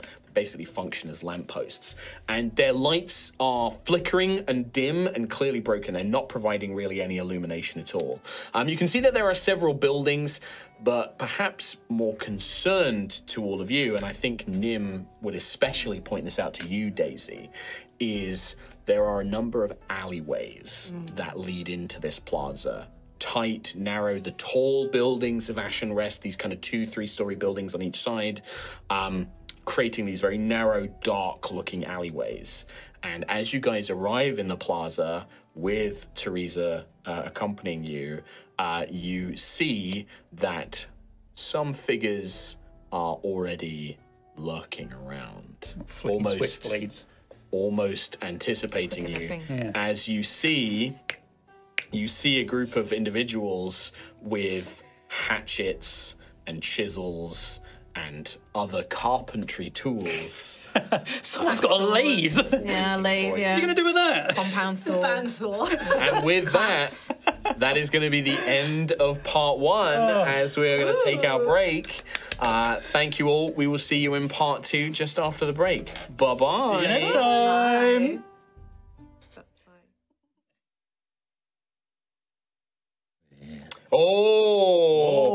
Just before we go to fully on break, I promised that I would show off the wonderful map library from Roll and Play Press. So this is a enormous collection. Oh, it's so heavy. That's a big boy. So inside here, and they're all color-coded, are maps for all of the adventures in the book. And I'll pass a couple of these around. You guys can fold them out and show off the artwork. The artwork is really gorgeous. And these are dry erase as well, right? They are dry erase as well, yes. Very cool. And they match up with the adventures you can find in One Shot Wonders as well. I have a house. Oh, they do. Oh, damn, I have a skelly. And I'm definitely going to be using these, I have a feeling, because they provide some really cool ideas. Yeah. And some of them like match up, so like you've got like parts of a town there, Trot, and I think that actually like the maps can be placed next to each other to create an even larger space. And mine's got a big statue on it. Big statue. They're double-sided. Beach holiday, anyone? Oh, that looks good. I love this one. It's like dining hall, like a manor house. Mine's got a dragon skeleton. So there you go. That's huge. So those are all available. That's right. So that Kickstarter is running now, but I think it's ending fairly soon. So if you want to go and check that out, it's on their Kickstarter, which I believe there should be a link in the chat. Yeah. Or if not, you can find it on their website. And go check that out. Very, very cool. This whole thing is just great if you don't have the time to prep for And stuff. the fact that it's all in one collection. It's all in one, and All in it's one collection. so nicely done. And dry erase. Yeah. Very, very cool. I love stuff like this. It makes being a GM, because like if you're playing digitally, there's a lot of like digital maps and that available, but actually having stuff like this for a physical game, very, very handy. But that's it. We're going to take our break now. We will see you in 5 minutes, and we'll be back soon.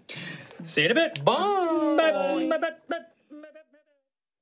Welcome back to part 2 of High Rolls Altheya, the Dragon Empire. Our party of heroes have taken on a job for the Lamplighters Guild of Ashen Rest, protecting Illuminator Teresa Lavendale as she attempts to repair several Everlights, lampposts, lanterns that are scattered around parts of the city in an area, a rough part of the Riverside District. Our party have met with the Illuminator, made their way to the plaza, and there they've encountered several shadowy figures waiting for them. I'm probably going to be doing a lot of standing up, so I might even just stay standing up the whole How many time. are we talking? Do you want a tiny hand? Oh, look at her! She's so small. We have a tiny, tiny lady. If we can get a lovely big picture of the map, please. Yes.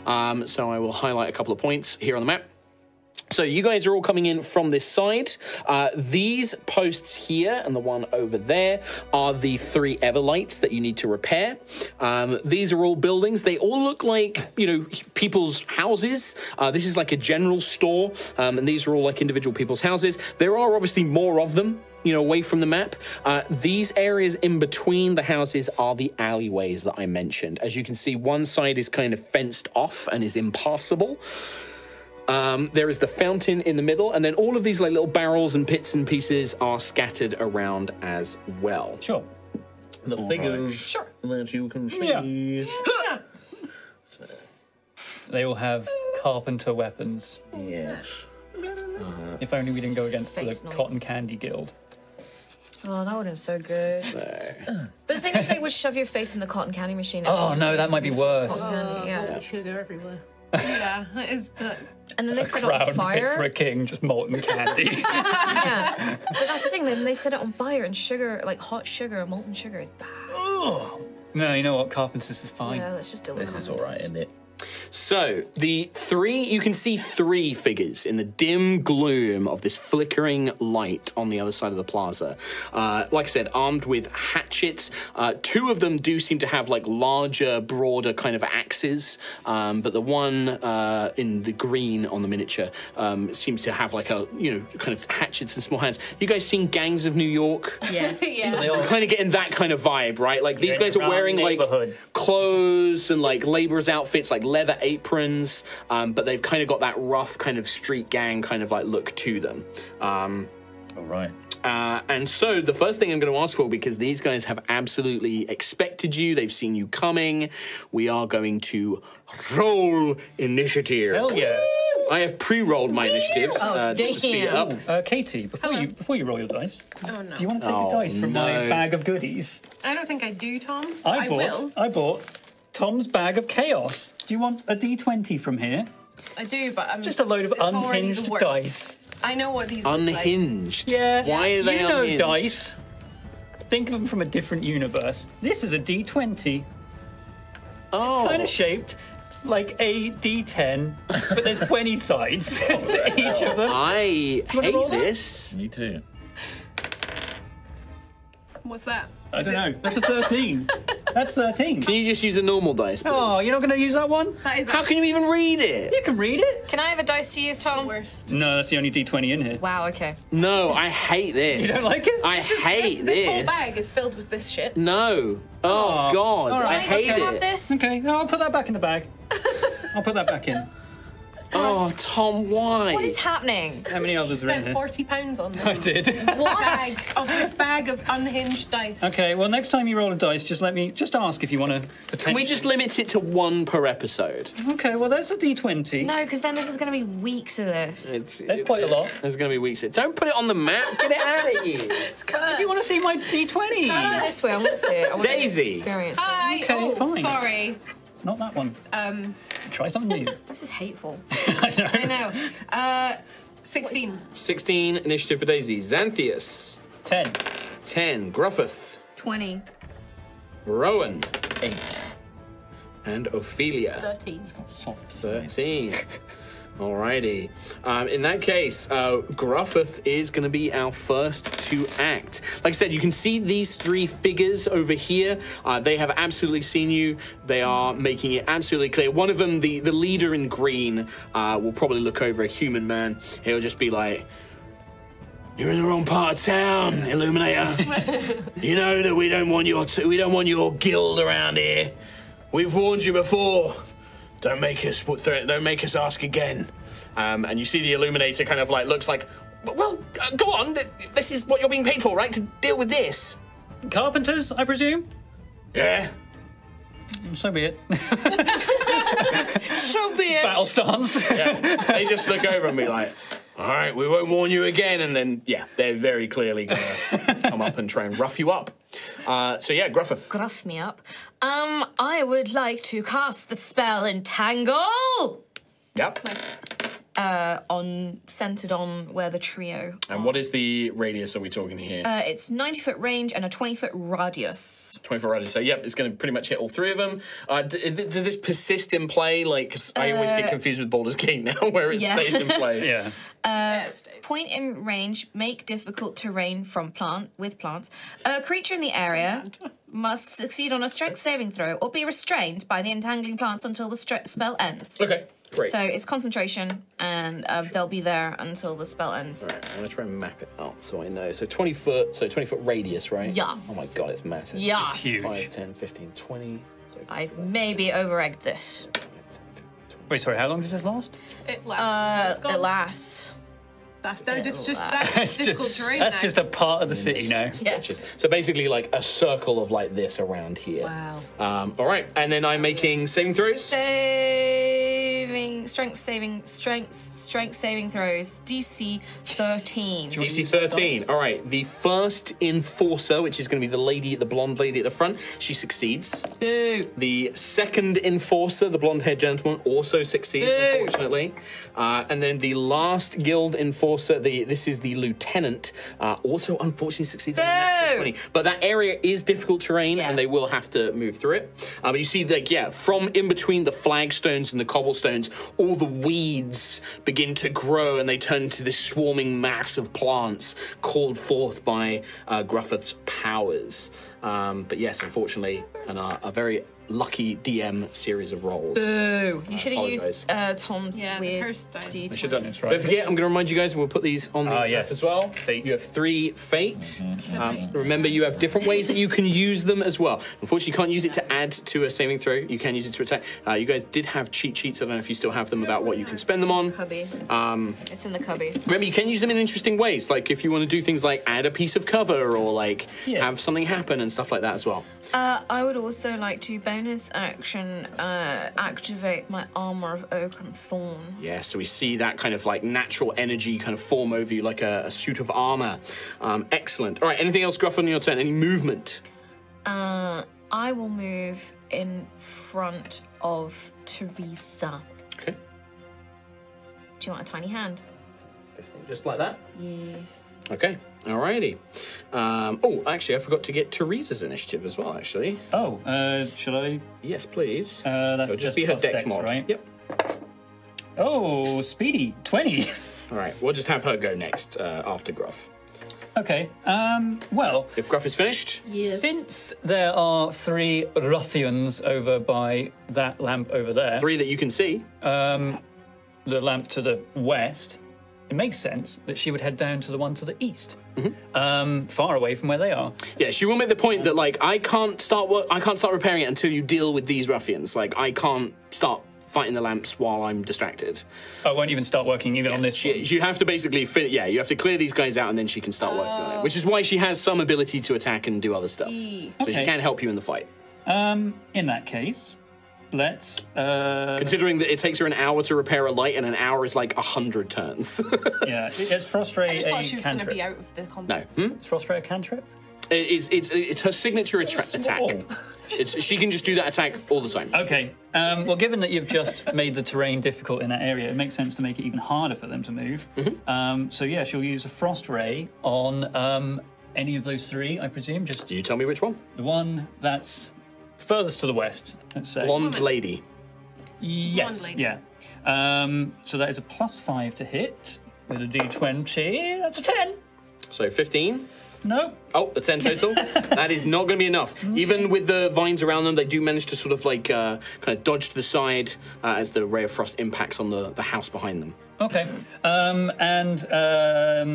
In a spook terror, I presume, she will run 25 feet to kind of get to where the fountain is. Okay. I will do that. I was going to say, 5, 10, 15, 20, 25. Okay, and try and take a little bit of cover Take a from bit of behind cover. it. Yep, absolutely. Yes. Alrighty, after Teresa goes, it is Daisy, I believe, next. Hello. They've not done anything yet. No, they are definitely gearing up, ready to come and fight, though. Because Daisy doesn't like to be the first one to do the violence. Yeah, because I am going to also point out something that was kind of you guys actually asked about in the last session. Whether or if you can choose if you hit them with like a melee attack or something like that to do non-lethal damage, if you just want to knock them out. There are types of damage which cannot be used to do non-lethal damage. Yeah. So things like radiant or fire or lightning can't make that non-lethal. What about Finger of Death?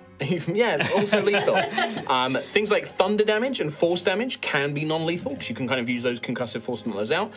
Same with, I'm going to say, piercing weapons can't really knock somebody out with a piercing, like a stab of a dagger. Doesn't really knock someone out.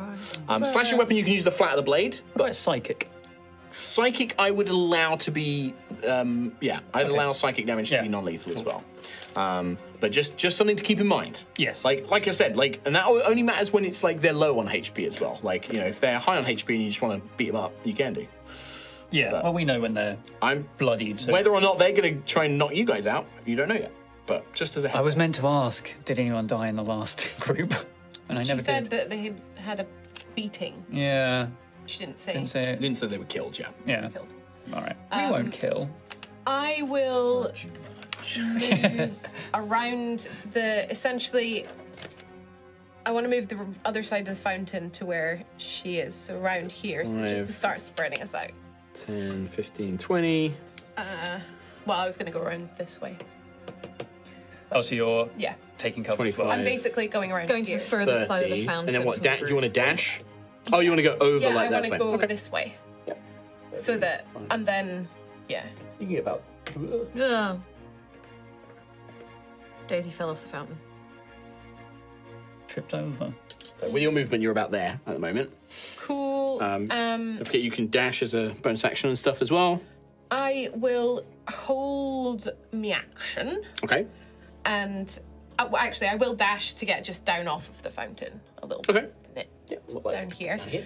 just because I'm not doing anything else with that. And I'll hold my action to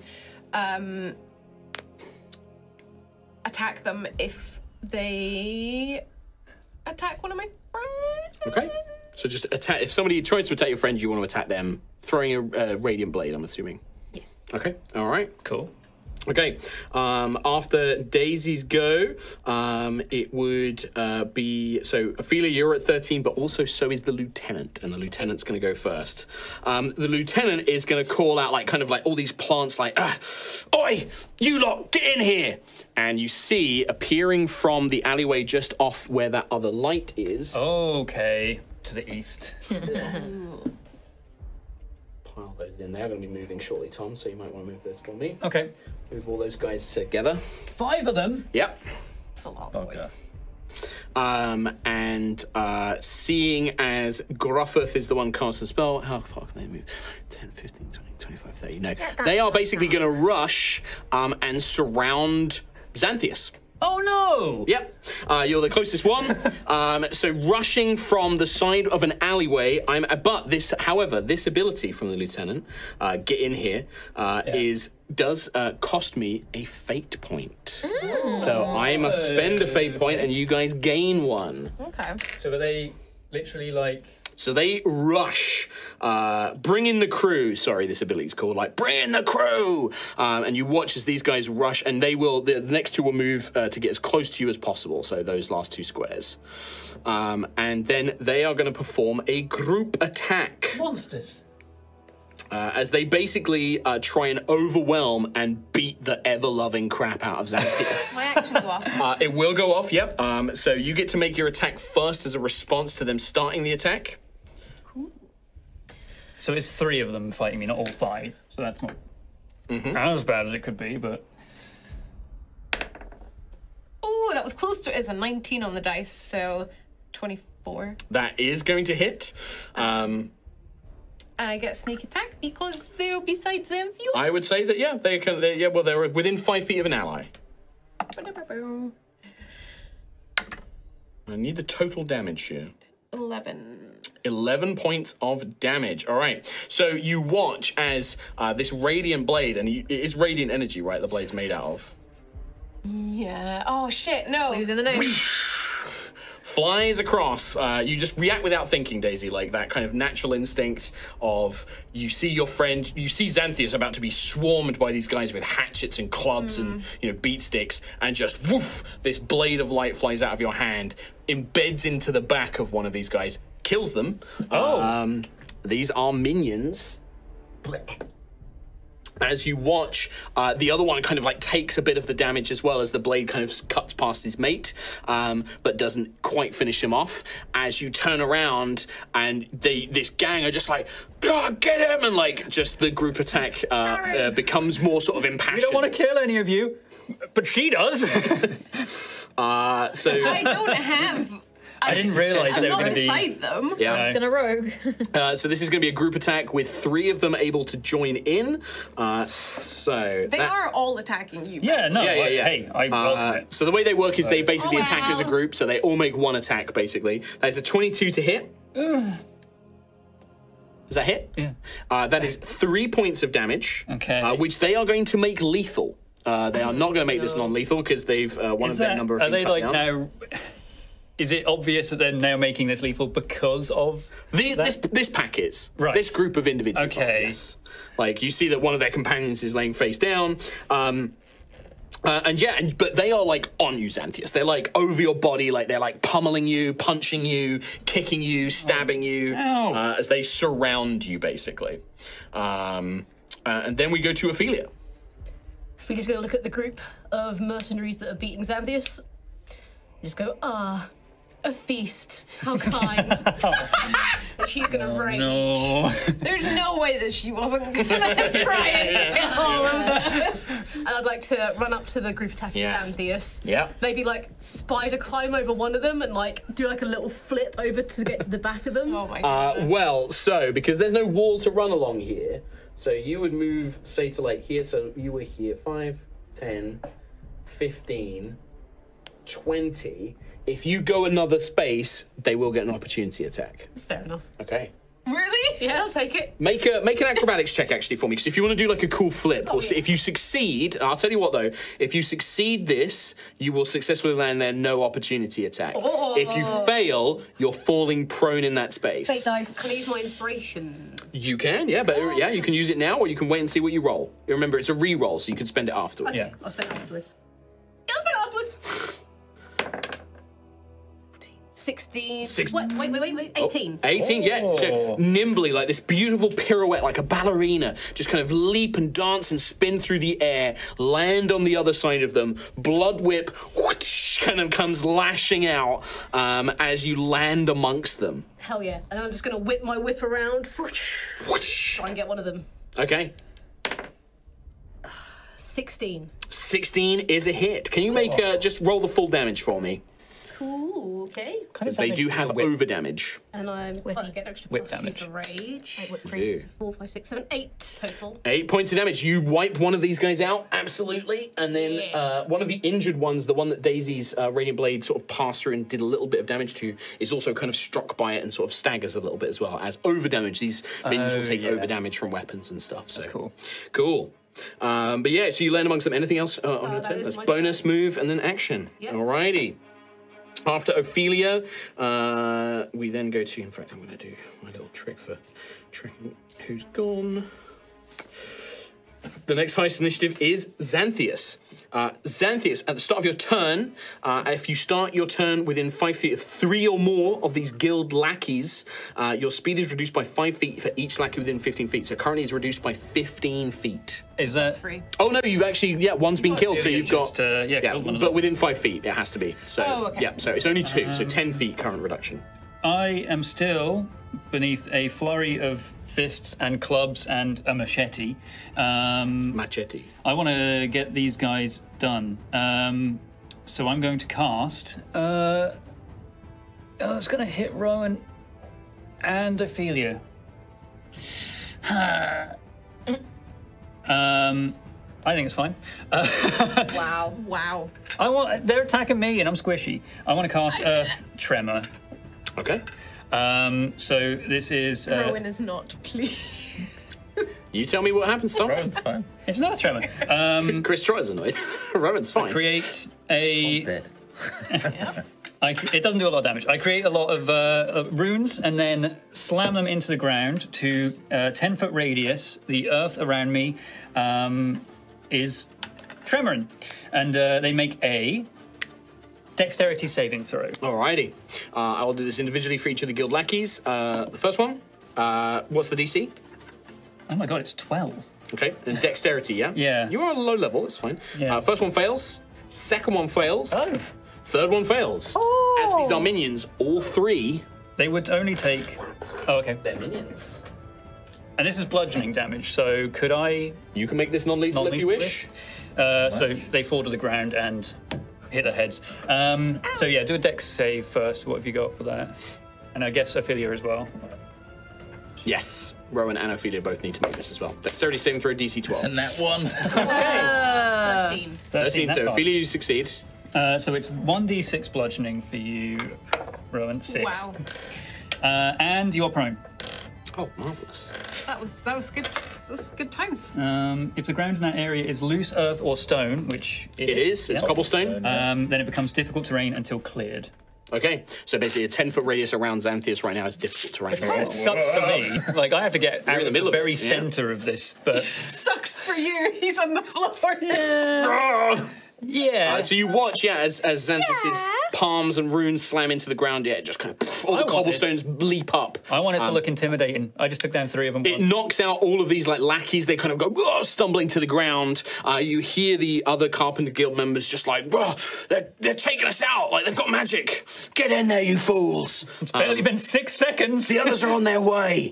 As they call out. All right, Xanthias, anything else on your turn? You've still got move action and a bonus action. I believe. Yeah, I'll use what movement I'm... Can I help Rowan up? No, I've said you use your action. I see. Okay.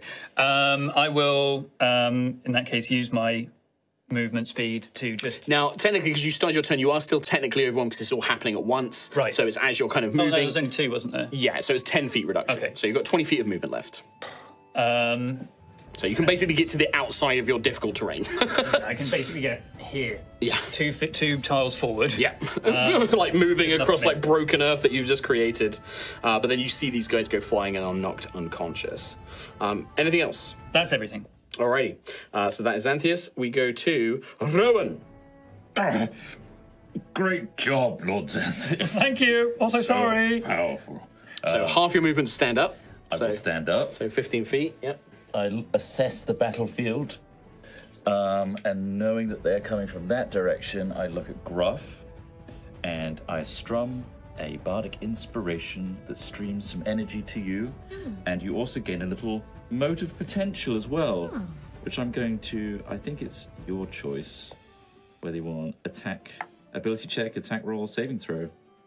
You can use that. I'm going to use attack roll.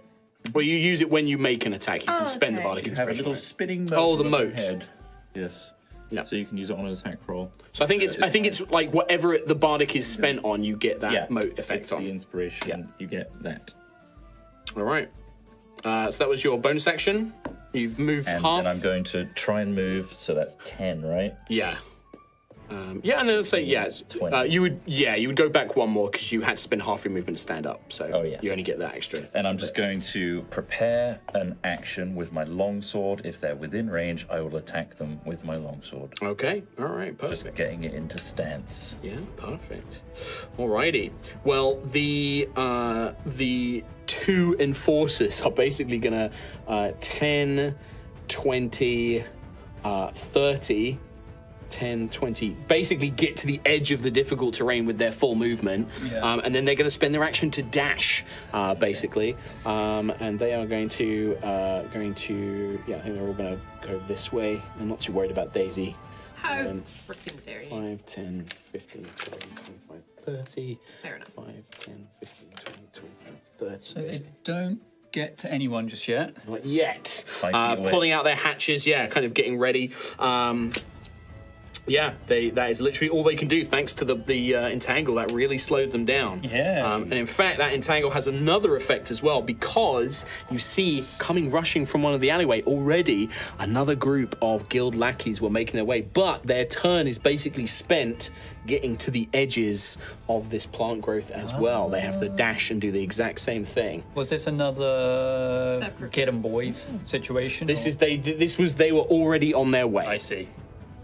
So they do a con save when you attack. But you do see another pack of very similar, like these guys have got like, they don't really have armor like leather tools. They've got like clubs and sticks and they look a little bit poorer. These look like kind of just like street thugs that have been recruited. Thugs. Yeah, basically. Damn. They're like minions. Mignon. And yeah, they come rushing out and they're like, and you see the guild lieutenant here just like pointing desperately like, get him! Get him, boss! Get him! Yeah. I do apologise. I forgot to move the lieutenant, who would have moved.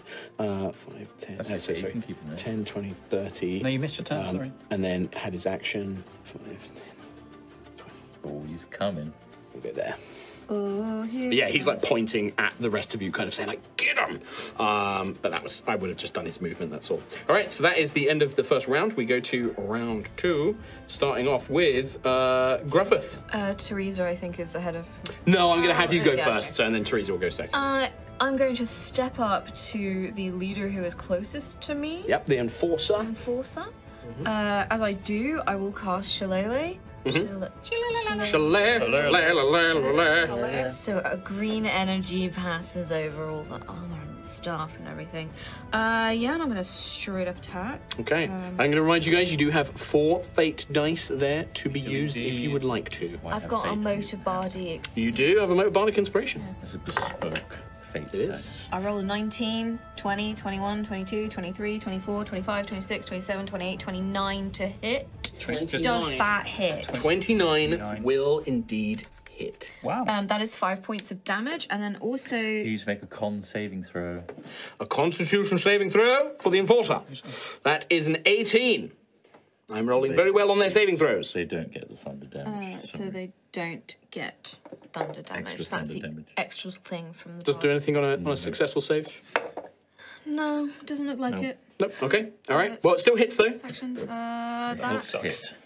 That is all I can do for now. Oh, also I will gain. I mean, I would like a 4 damage roll from your attack. I gave it to you. I said it was 5. 5 points. I didn't hear you. I was too busy rolling saving throws. 5 points of damage. Yeah, this Shillelagh, the club smacks into the Enforcer. They kind of take it on the brunt of their shoulders, still standing though. And I gain 4 temp HP from my armor of oak and thorns. Okay. I imagine it kind of just waves of green energy just pulse over Gruff as he, moves, attacks, fights, all of this good stuff. That is all I can do. Thank you. Okay.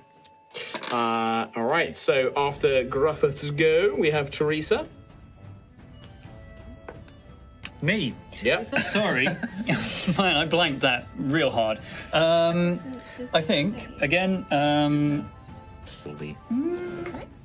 need to remember the features.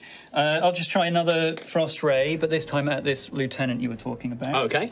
Now, the same thing, they are going to have technically cover from Teresa because she's on opposite kind of like corner. Is this something that I middle could- section? 5 Yeah, I mean, if foot Teresa moves around, yeah, absolutely. Yeah, in that case, 5 foot movement just to go in front of little Zan. Big Zen.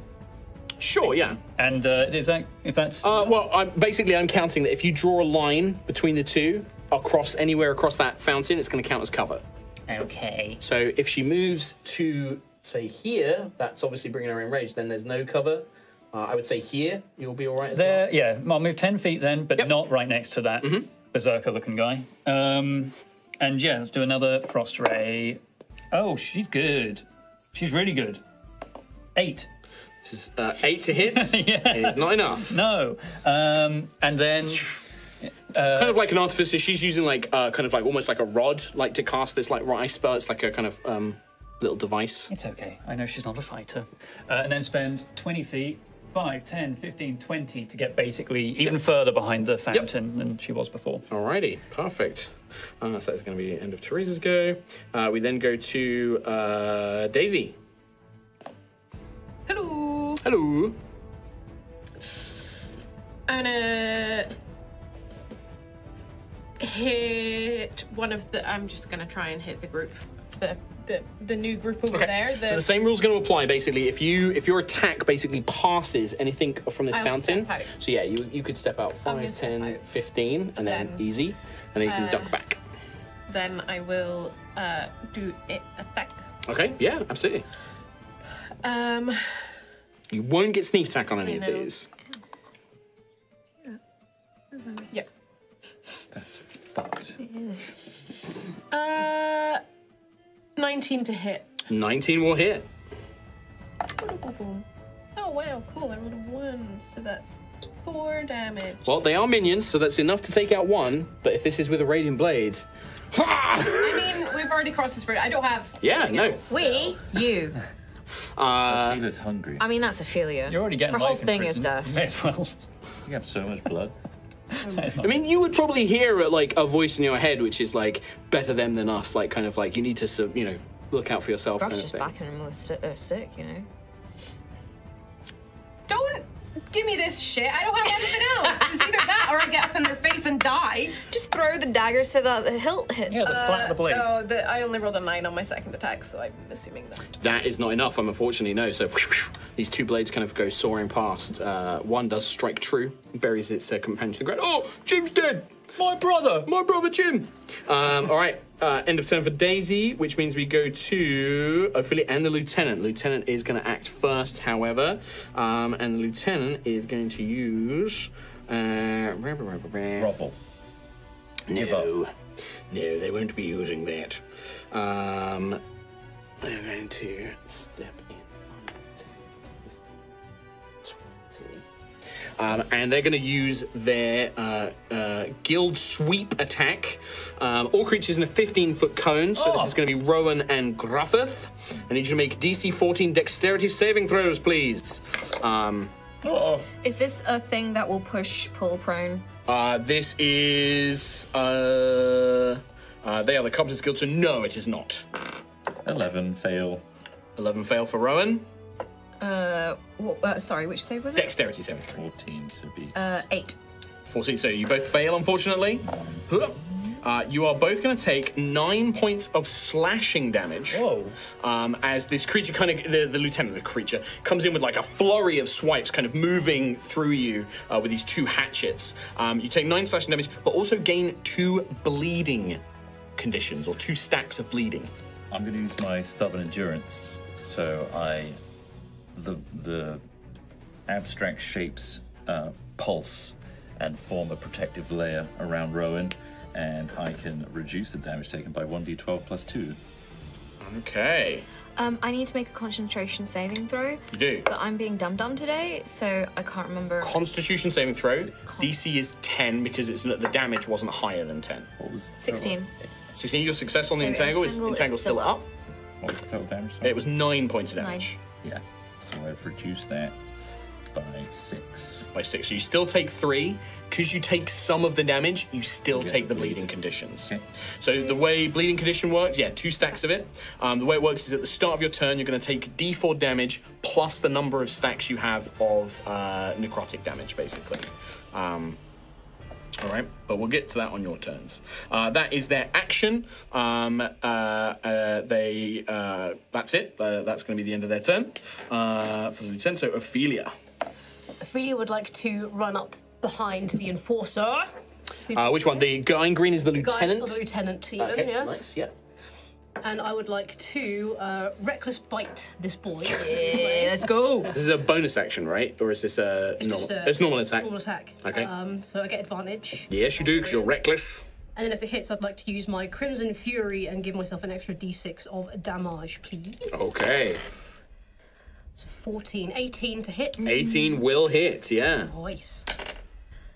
So that's 6, 7, 8 points of damage total. 8 points of damage to the lieutenant. 8 points of damage. And I believe that when you bite someone, you can use Empowered Bite, right, to like get a bonus on your next thing or something. Do you want to do that as well? Let's see if I can bite. I would like to, gain a bonus to my next ability or attack roll I make, and that equals the piercing damage of my bite. So that'd be 6 bonus to my next attack. So plus 6 bonus to your next attack. That's massive. Yum. Alrighty. So you sink your teeth in, Ophelia, and bite into the exposed neck Needs must. of this lieutenant, and you... It's not pretty. It's being reckless. It's ferocious. Like you're tearing flesh, and just gushes of blood fill your mouth, and you drink and drink and drink, and that strength, just like before in Burnell. Oh, this is the taste you remember. This is the good stuff, and you feel it just pulsing through your body and just bringing that invigoration to you, and yeah, you feel great. She just laughs. Ophelia's just laughing with joy. Jesus fucking Christ! She just bit me! Jesus is here? And I'm going to use the lieutenant's reaction. Don't just stand there. He's like, get her off me! And this enforcer is going to move and gets to make a free attack against you. He gets advantage because I You use reckless, yeah. You use reckless, yeah. Holy guacamole. So with advantage, happening? that is going to be a 23 to hit. Oh, So you're going to take 6 points of slashing damage, and you gain 1 stack of bleeding as he cuts you with this big axe. Sorry. Someone's You're bleeding. next. Yeah. And so like that, you're now kind of like bleeding. Yeah, it's necrotic damage though when you take that. But yeah, he like looks at you, and there is almost like a bit of like, what the fuck are we dealing with?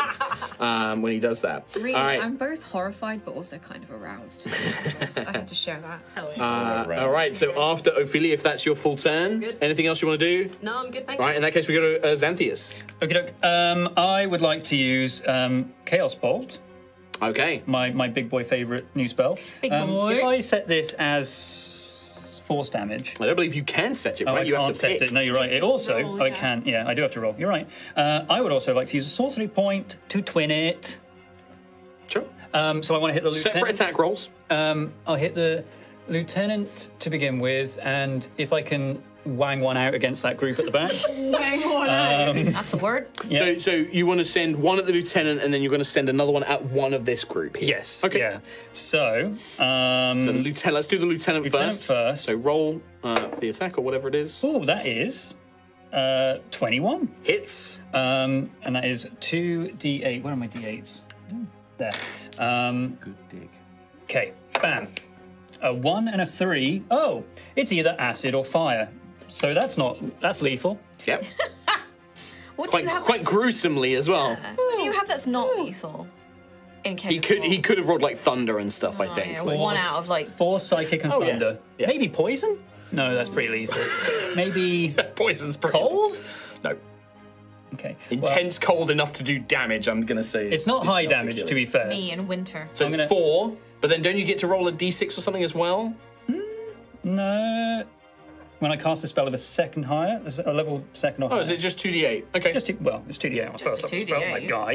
guy. So it's 4. 4 points of damage. 4. Fuck it, fire damage. Yeah. So you watch as these flames, and you just see he's like kind of pulls his arm away as you burn him with flames. Oh, I should have said it before. I was thinking of empowering it. It's fine. I will do the regular attack, the other Chaos Bolt against the group Okay, at the back. yep. It's the minions.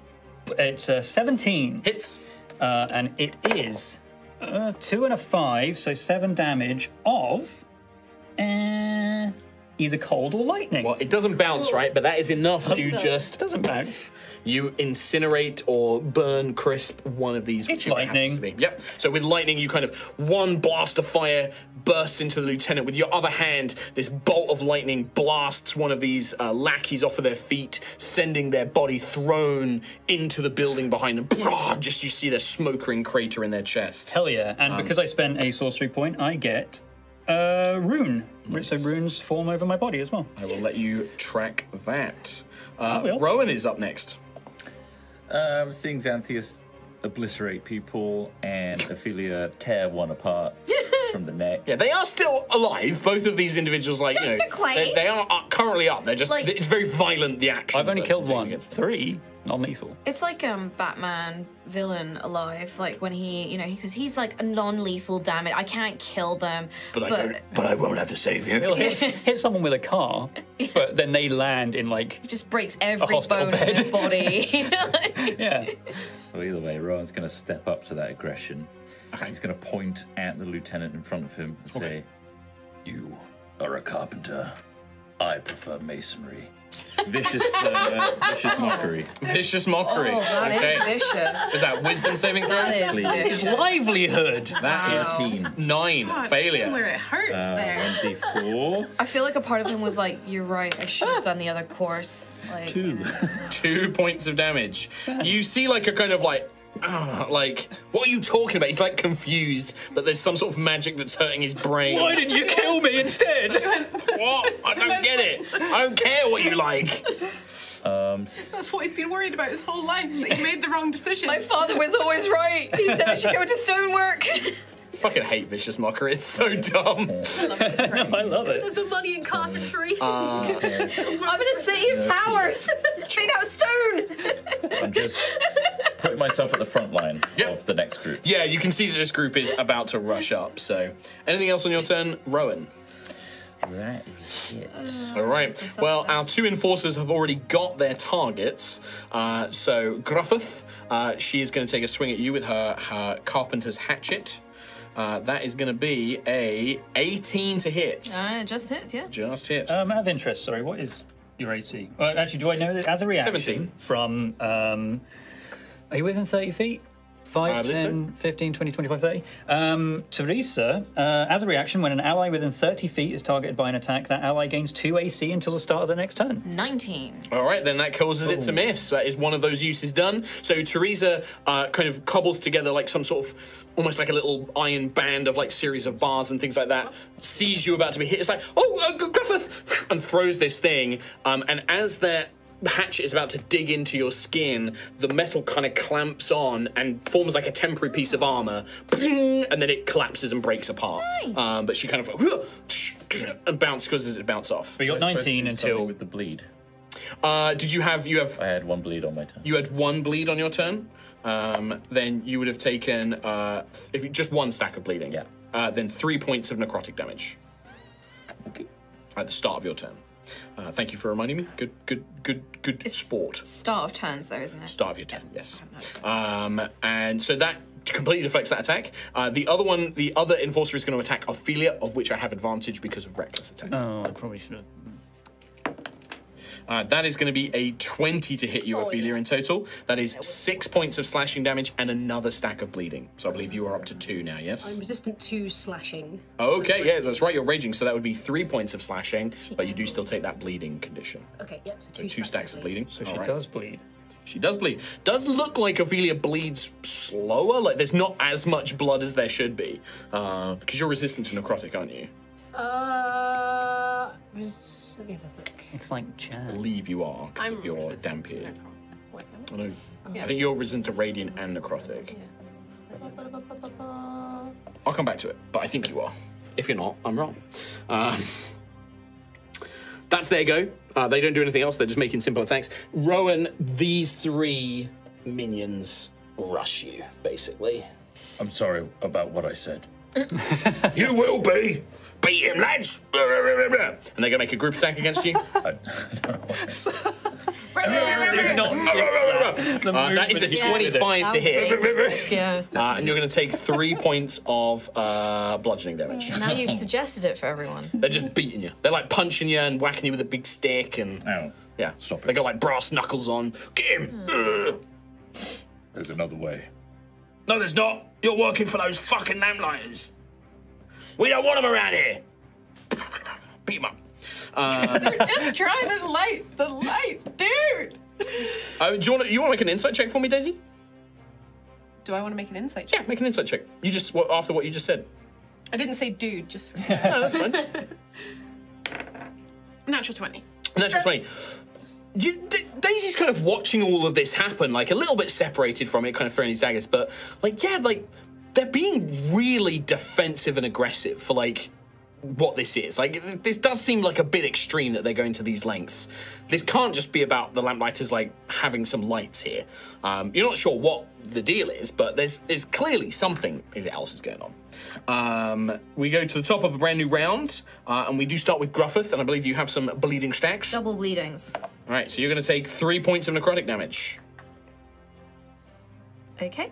I am just going to straight up go in for another whack on the enforcer who's currently in front of you. Yep. So that is a natural 1. I hit my own nose. You go to swing, they just block it and throw you to the side. You kind of stumble a little bit. You don't look particularly knightly, and probably feel a little bit embarrassed. Oh, bro, why Natural 1. Natural 1. Why the fucking drive-by? Natural 1, mate. Gotta have consequences. You couldn't look less like a knight right now. You look real lame. Whoa! That was a deep cut. Anything else? Whoa! Did you see what Gruff just did? Oh my god! I was going to send my ice diver to go protect you, but no, I'm not going to do that now. You're out of the action. That was I'm a gonna bit. send It was to a bit. protect- I would like to. I guess like maybe he's trying to summon the ice diver as a bonus action. Sure. To send it to protect Rowan, but he's so distracted because he's not used to multitasking and like all these things. It's so just, like stumbles with the attack. yeah, he just completely mistimes the attack. Maybe like the ice diver, like the glittering light just blinds him a little bit. And he's like, and just misses. All right. Well, keep in mind, Rowan. Then keep in mind that you have that ice diver protecting Rowan. That still goes through. Okay. Yeah. It's a bonus. It's not a. It's a bonus action for me to send it out. Oh, okay. Okay. All right. So that's the end of your turn, Gruff. Yes. right. I still get 4 temp HP though from my armor because I didn't attack. You didn't attack. Yes. It doesn't have to hit. I don't believe. Yeah. As long as you get it. Tammy. Then we go to Teresa, who is being played by Tom. Hi, thank you As for a the reminder. reminder. I mean, it seems like a frost ray will suit once again. She's very simple. Like she's meant to just be a quick turn. Like that's a cool. little bit of extra damage. Yeah, again against the lieutenant that is now fighting Ophelia, or has just been bitten by Ophelia. 19. 19 hits. So that is a 1d8 plus 2 of damage.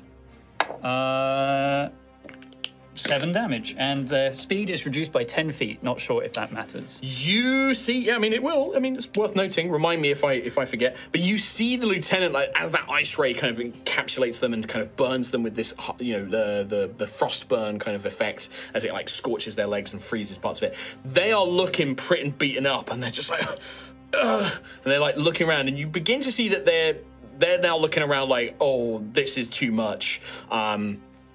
And he looks at the enforcer next to him, and it's like, oh, we need to. He like begins to sort of like talk to them, like maybe we should go get the others, like but kind of calling out to them and stuff like that.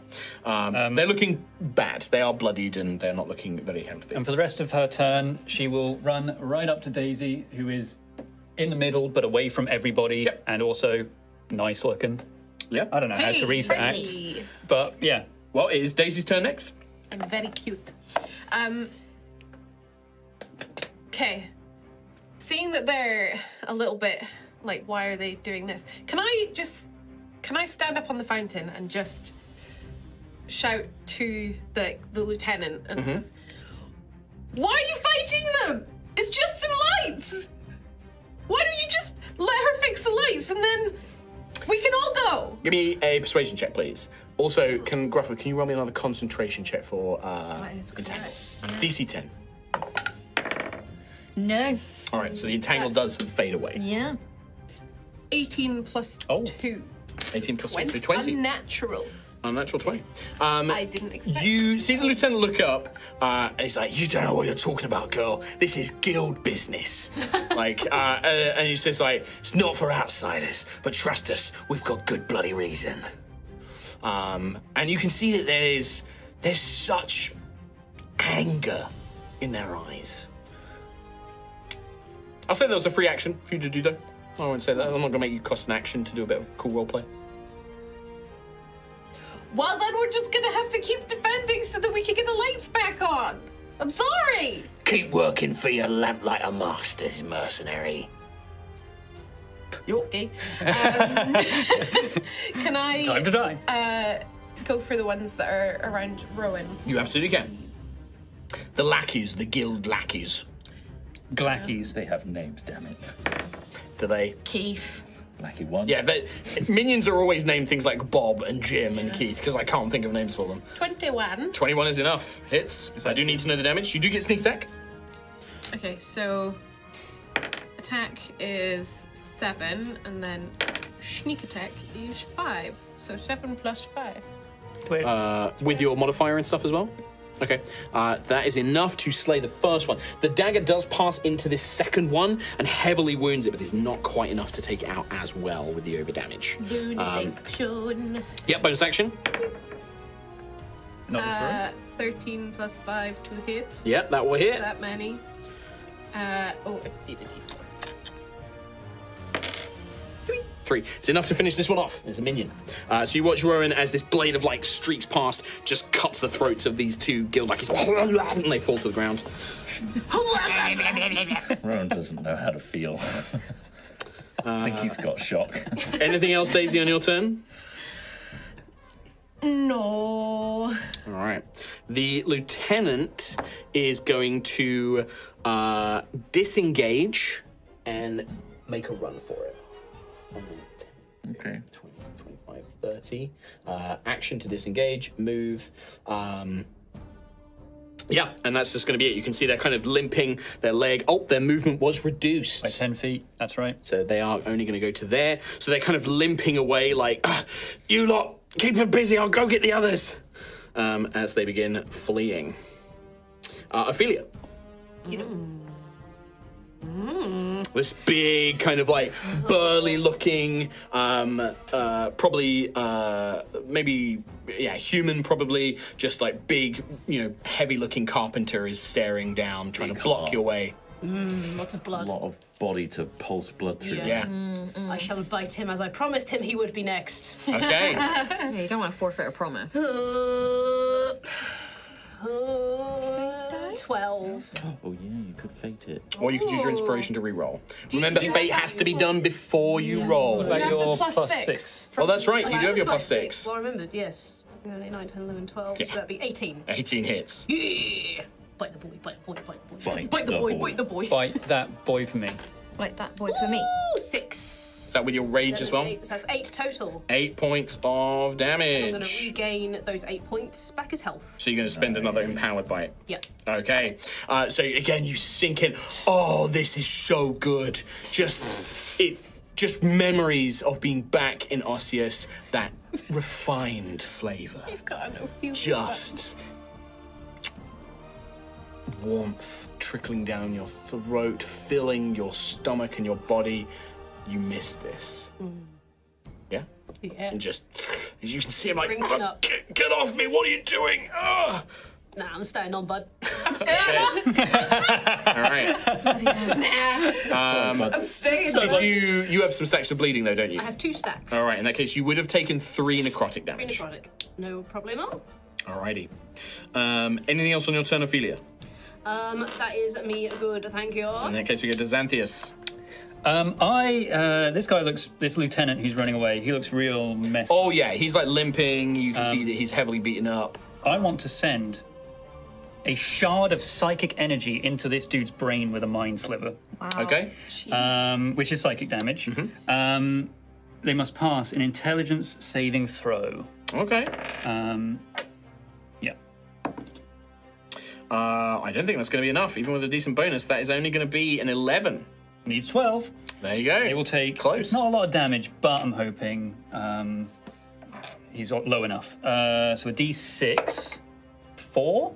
4. You watch as the lieutenant kind of stumbles as this strange power, like you kind of lance into his mind with your own magic, and he stumbles but doesn't go down. Okay. And the next saving throw is minus 1d4. Okay. I am actually I'm gonna use his reaction of don't just stand there as he kind of feels the lance and looks at you, kind of, you know, weaving your hands and casts a spell. He's like, oh, and the one that Ophelia is currently latched onto, which I'm gonna rule in a minute. He's like, don't just stand there, the mage. Can you make an athletics check for me, Ophelia? Okay. Trying to push you off. That one. That one, you are just thrown off of him. I'm not going to make you go prone, but you don't go with him because he gets to move 15 feet without provoking an opportunity attack. So he's going to slide to here, and then he makes a free attack against Xanthias. Okay. That is a natural 1, however, so I'm going to miss. Nice. I bet he doesn't look very knightly right now. No, he does not. No, he doesn't look very knightly at all. What an idiot. But he does try and swing at you, and you manage to dodge to the side. Yeah. So that was your turn, Xanthias. Anything else? No. All right. In that case, we go to Rowan. Rowan's going to grab this lackey next to him Okay. by the scruff. I'm sorry. I can't let other people get hurt. And I'm going to lob him at the lieutenant.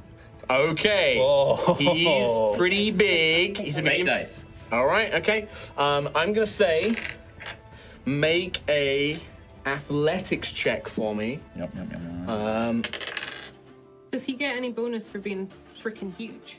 Well, I'm gonna say that he can attempt this because of that. He's not gonna get a bonus like a normal size unless you have like a really high strength. You're You're not throwing gonna be able him, to do what, this. 15 feet, 10 feet? About 10 feet. 6 as well. Yeah. Crucible. I'm gonna say that you need, before you tell me the result, I'm gonna say you need a 20 to even throw him the distance. Oh. Oh. 15. 15. I'll say a 15 to throw him, but the damage is going to be less. It's like you're just wanna it's like barreling into his legs. Like he hits the ground and then goes rolling. I will make a acrobatics check for the guild guy. He is going to kind of tuck and roll. Roll just a d6 for me. 1. Technically, he is a minion, so this guy is knocked out, but he collides into this guy, and I'm just going to say it knocks him prone. So, like, this guy goes unconscious, this guy kind of falls on top of him as the two of them are sent sprawling to the ground. Okay. And using that, I'm just going to use my movement to get in front. 10, Yeah. 15, 20.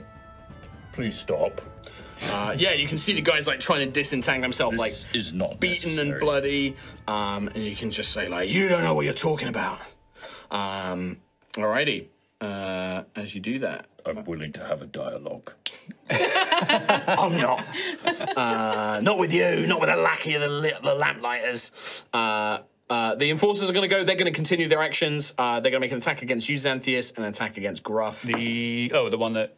Yeah. Okay. Yeah, the one that moved up. To attack you, Xanthius, is a 13. That does hit. Is that still with the ability, like the Teresa's ability What? to protect you? It was only It a was on one-time you. thing. It was on you. Oh, is there only one? No, there's 3 uses of it, Yeah, but it is a reaction it has to But use. that would put me to 13, which. I'm also going to tell you, like, this is not one fight and done. Like, you got 3 of these lights to fix. Oh, I know. I'm happy to. Just take the hit. Yeah. All right, and then against Gruff, that is that's 22, unfortunately, against Gruff. That's gonna hit a little bit. So you're both going to take 6 points of slashing damage. Okay. And you gain a stack of bleeding. If I runic sorcery block this, Glyph of Aegis. Yep. Does that stop the bleeding? If you reduce the damage to 0. Okay, I roll a d6, so that's 4. So I take 2 damage. Take 2, but you still do gain the stack of bleeding. Okay. Alrighty. That is both of the enforcers goes. Yeah, Rowan, give me a insight check because you were kind of talking to this guy at the end Do I of your turn. bleed? Sorry. Oh, how much do you bleed? Stack. How many? 1 stack. 1, 2 points of necrotic damage. Insight 6.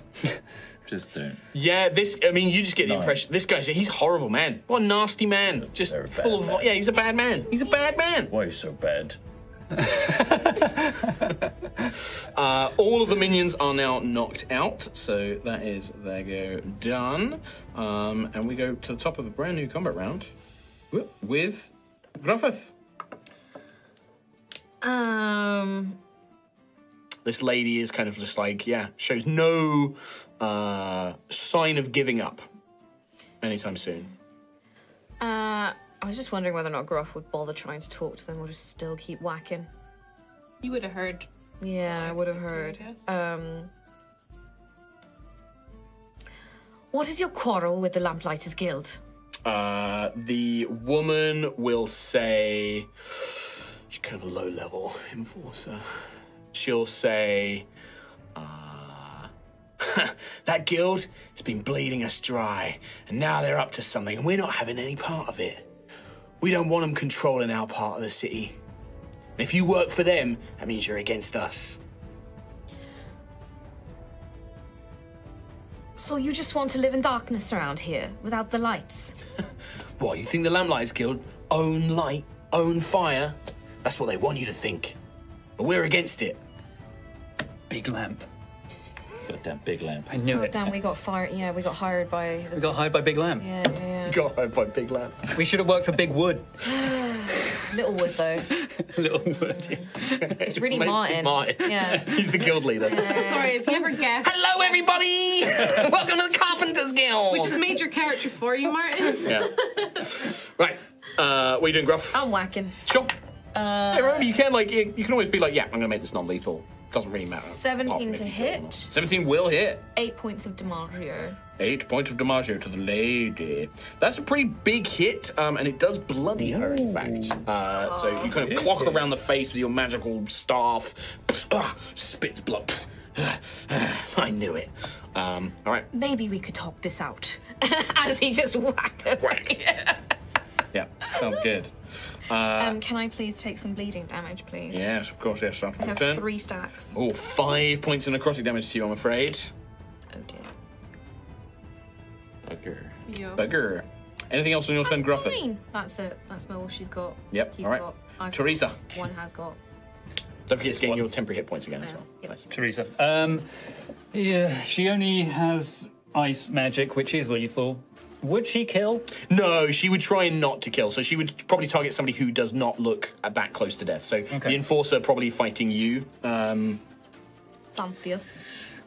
Soften that one up. Yeah, she's basically seeing it as like, yeah, she's trying to soften them up and slow them down. And Yeah. yeah. Unless I've missed something, there isn't much. Like, No, that's just her signature attack. She doesn't really have. She doesn't have like weapons. She has like a little hammer, but 19. She could make a melee attack, and I just improv it. 19 will hit. So it is D8 plus 2. 10. 10 points of damage. So with that, this little tiny halfling lady like sees the one attacking you, like, "Oh, you big brute, get your hands off of him!" And you just see his back is encased in ice. Oh, maybe a bit too strong. And she kind of like waggles her stick around. It does not kill him, no, but badly wounds him. That blood, ice cold, so fresh. It's like an ice lolly. She wants it warm though, surely. Oh no, it's like that we go to Daisy. Hello. I'm going to hit the one. Actually. So is that one that Rowan knocked over? Is he still? The lieutenant is still technically conscious. He was not prone, but he looks so beaten up. Can I Like- just go over to him and like hit him with the? Yeah, I mean, I would say dagger? if you want to make an attack with the dagger, but we'll rule it as like you kicking him. Yeah, I And kind of like want to just we'll do that. just make it so it does a little bit less damage. I'll take a little bit of damage off or something like that. But yeah, you basically run down from the fountain. 5, 10, 15, 20, 25. Like running down. Boot. Give I him, can't let you go get anyone else. And just kick him. yep, you give him a swift kick. Yeah, Yeah, just give me an attack as if it was with your dagger. Your normal mundane dagger. And I rolled a 19, so 24. 24 hits. God. Right. Okay. Was it The D4? 2 points of damage with sneak attack because Rowan's there. Oh yeah. But okay. Yeah, sneak attack can be non-lethal. With my dagger, actually. So it's yeah, sneak. Because I'm going to reduce it a bit because it's technically an armor strike. Oh okay, yeah. He's not dead. 11. He is out cold. Boot to the head. Just his eyes roll back, knocked unconscious. he asked for it. He was gonna get more people. When know. you reduce the guild enforcer to, when you reduce the lieutenant, sorry, to 0 hit points, even though it's unconscious, like not lethal, their guild loyalty trait's going to come into effect, and the next member of the same guild who makes an attack has advantage. So the 2 enforcers see you knock out their friend, and they're like, "Oh, they knocked out Steve!" Like they took out the boss. They kind of get empowered, like, "Oh, we got to fight!" Like, you know, even though they're badly hurt as well. No one kicks the boss in the Nobody head. kicks the boss like that except me. And it was just a tiny little girl. Yeah, it's a Just tiny little girl. went, "Eh." So, anything else on your turn, Daisy? No, I'm good, thank you. All right, Lieutenant is knocked unconscious. Ophelia is next.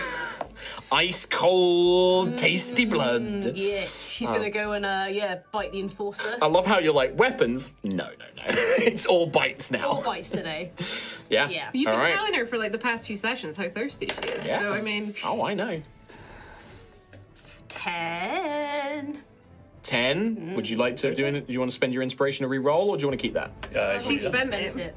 Oh, did you spend your inspiration, did you? All right, in that case, no, a 10 is not enough. You can see like he's got like a thick leather tunic and your teeth just don't quite puncture through, and he pulls his arm away, not giving you any kind of purchase as you try and bite him. Was that reckless as well? That wasn't reckless. That was wasn't it? reckless, Okay, no. right, okay. All right, yeah, no, you just unfortunately are unable to find And purchase. also bleeding, s'il vous plaît. Oh, yes. I have 2 stacks. So that would be 4 necrotic damage. Necrotic. Wonderful.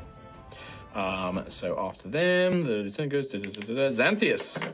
I mean, this guy's looking still pretty strong, right? No, both of the enforcers are now beyond, they're bloodied. Yeah, it's just The I lady wanna- looks the least affected. Ranged spells that have a saving throw. If I'm right next to them, does it have do they have like advantage? No. I think I'll do the same again. Mind Mind Slither on this guy. Yeah, well, this is, they do not look particularly intelligent, but I did roll a 14. Nah, all right. In that case, it does, I believe, I think if it's a cantrip, it does nothing. nothing. Yeah. Nothing. So you try and lance into his mind with magic, but whatever sort of aggression has built and seeing their friend go down, they are unaffected by your spell. Okay, that's fine. I don't really want Do to you have move any away from bleeding them. stacks? I have 1. You take 4 points of necrotic. Oh. Ooh. Nice. Anything else, Antheus, on your turn? Spicy. That is, yeah, that's me. I don't want to really move and get Rowan. him to attack me. Rowan is going to make a 2 zeros with his hands like this, Infinity symbol. the infinity symbol, and then his hands are going to glow, and it's going to create some manacles, because with Performance of Creation. Okay. And I'm going to. Does that use like a bardic inspiration? No, it's just one of. Just my you can use it as features. can you use it as many times as you want, or is it limited? No, uses? I've got Okay. 1 per long rest. Okay, so this is your one use of This it. is my 1 use. Yeah, so you create a pair of manacles. Clink. I'm And going to then, clink yeah, it. put it on- behind his back and I did make a key. that's true. Make a key. So yeah, you just put this pair of manacles on the go. They just become like steel, actual. Steel manacles. I believe as long as it doesn't go beyond a certain It's size. medium size is Yeah. my limit.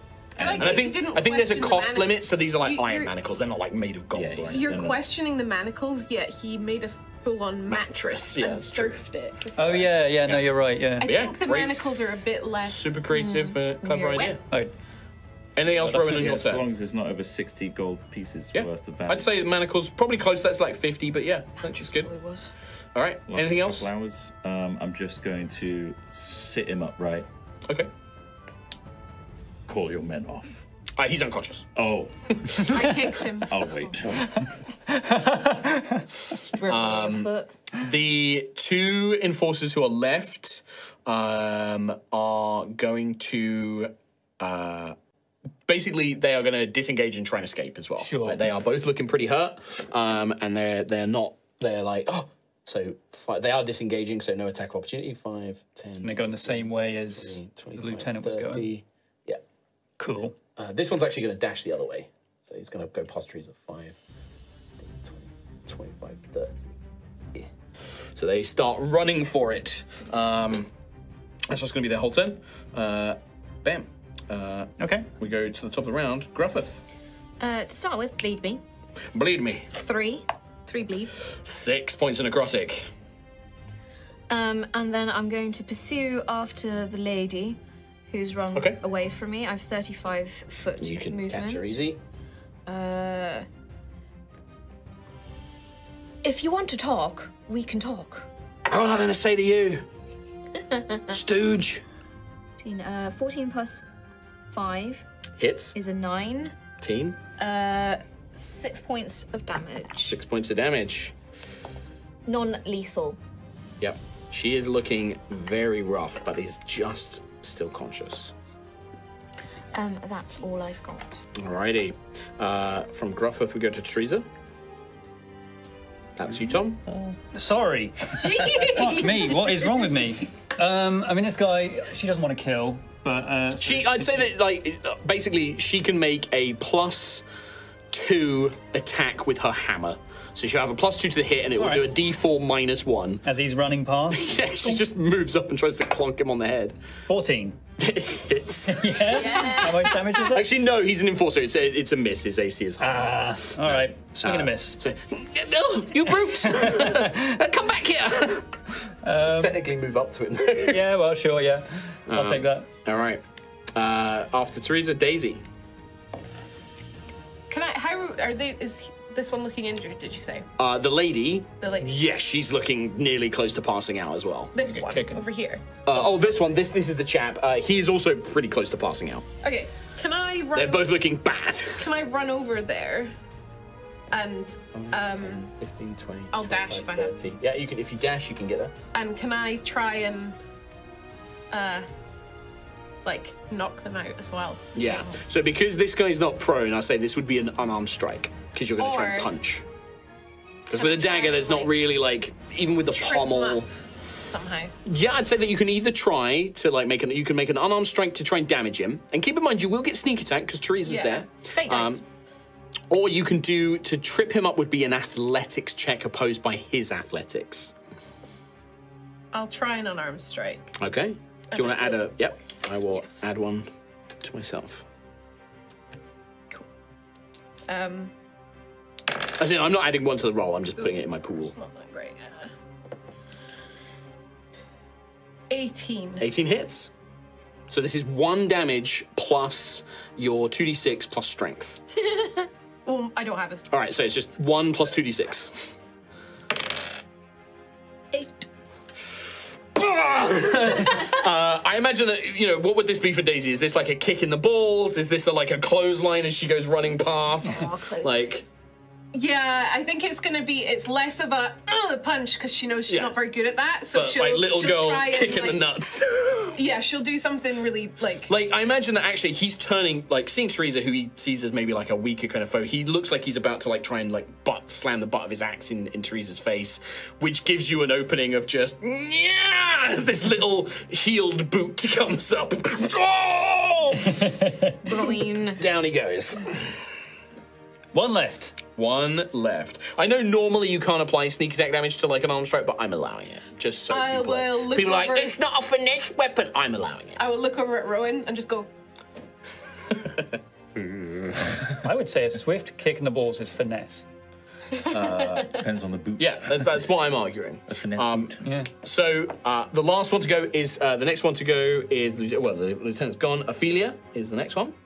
So who is the lady? Just this lady here, right by the alleyway. I will run up 5, behind her. 10, 15, 20, 25, 30, 35. To about 10 feet. You are within whip range. Perfect, and I shall whip her in the legs and try and trip her over. Okay, yeah, I'd say that you can use this to try and do non-lethal. I think a whip is normally piercing, but I'm going to say with this use of it, you're basically making a non-lethal attack. Nice, Sure. nice.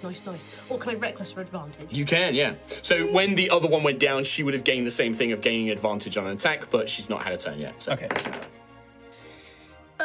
15 is my highest. 15 does not hit, unfortunately. Her AC is 16. How do you read that? You still raging? Yes. Oh, okay. Rage doesn't add to the attack roll. Yeah. That's true. So you go to whip, but the whip just cracks into the stone of the house nearby. She like ducks under it in a panic, desperately trying to run away at this point. Yeah, unfortunately. Anything else, Ophelia, on your turn? No, that's me done. Thank Then you. it is Xanthius. I am just gonna, if again I get to cantrip, it's free. It's non-lethal. Another so. mind slither. All right. Intelligence, yes? Intelligence save from That is them. a failure. Visions of red and gold and fire and fury. 1 damage. 1. Psychic damage. Kind of her eyes flutter and she shakes her head, still barely conscious. 2 hit points left. Well, it's okay because it's Rowan next. Big boy. If you hit her, she will probably go down. If you don't, she goes next. I'm going to disengage, and if she gets to the edge of the map, you lose her in the alleyways. I'm just going to go and bear hug her from the back. Are you trying to grapple? Grapple. Okay, all right. Give me. So this is going to be athletics. Versus her athletics. She does look quite strong. You know, being a labourer, she's got some muscles on her. You got a fate dice for me? I've got a fate dice. Yeah. Oh, Bleed damage. bleed. Oh, yeah, how much bleed do I get? Will you take, how many stacks do you have? 2, 3 points in necrotic. And then for Rowan, how many stacks do you have? 1. 3 points in necrotic. Can I also have 1 as well? Do you want a fate dice, Trot? Just roll a d6. I'm going to roll it here, yeah. Oh my God. I rolled the max. Down to 1 Hissing blood. So you're using a fate dice. He's not Yes. good. I'm going to use a fate dice, which means both of them are permanently removed from the pool. Oh, well, that's well, permanently. cool. Well, I was thinking of allowing this fate pool to remain because this For the battle. combat. Well, but when you say permanently, you don't mean. For the No, entire not permanently. thing. For this, until we roll a new pool of it. Yeah. So I get to add a d6, you get to add a d6, and this is an opposed athletics I'm check. going to inspire myself with bardic inspiration. You can do that. You can do this, Rowan. Crush the lady's skull. No. No inside voice, no. Hug the lady tight. Yes.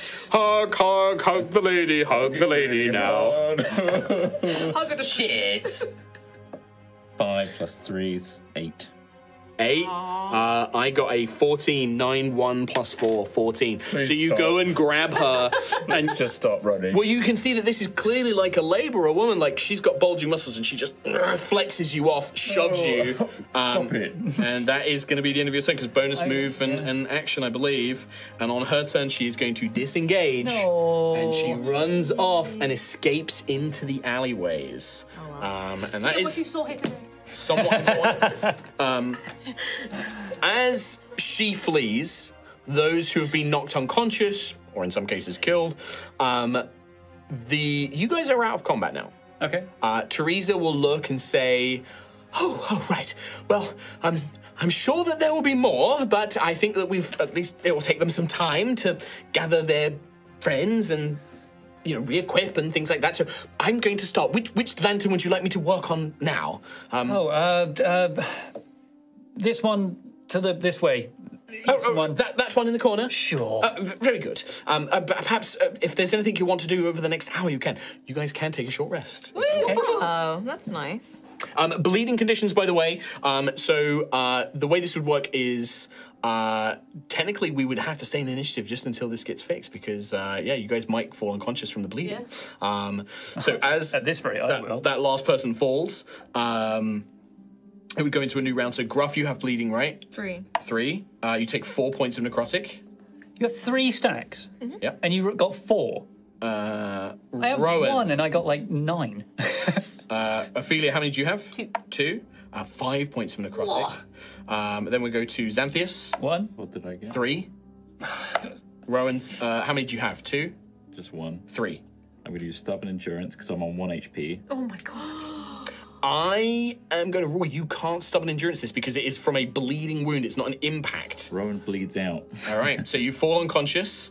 That will remove all of your stacks of bleeding, I would say, as you fall unconscious. silver lining. I'm not going to, because otherwise you're going to be like failing more death saving throws and stuff like that. I'm not going to worry too much about that. Lots of blood around Rowan. Bleedy blood. Don't. Bleedy bleed. What do you guys do on your turn? Basically, you have a round of 3 turns here. Like, who's doing what? Rowan falls unconscious. Bonk. I will use Cure Wounds on Rowan.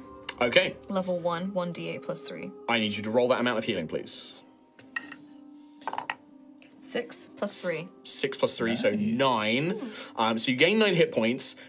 Now that you've healed somebody, every 5 hit points of healing you do removes 1 stack of bleeding, right? You can also use if any of you have a healer's kit in your inventory, you can use a use of it to patch up wounds. You can like bandage wounds, basically.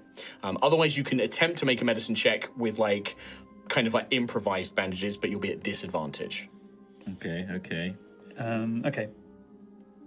Who here is bleeding? So you're completely free now, aren't you, Rowan? Because you only had the 1. So you kind of, your eyes flutter to a thing. That was on your turn, so Gruff's done that on his turn. What's anybody else doing?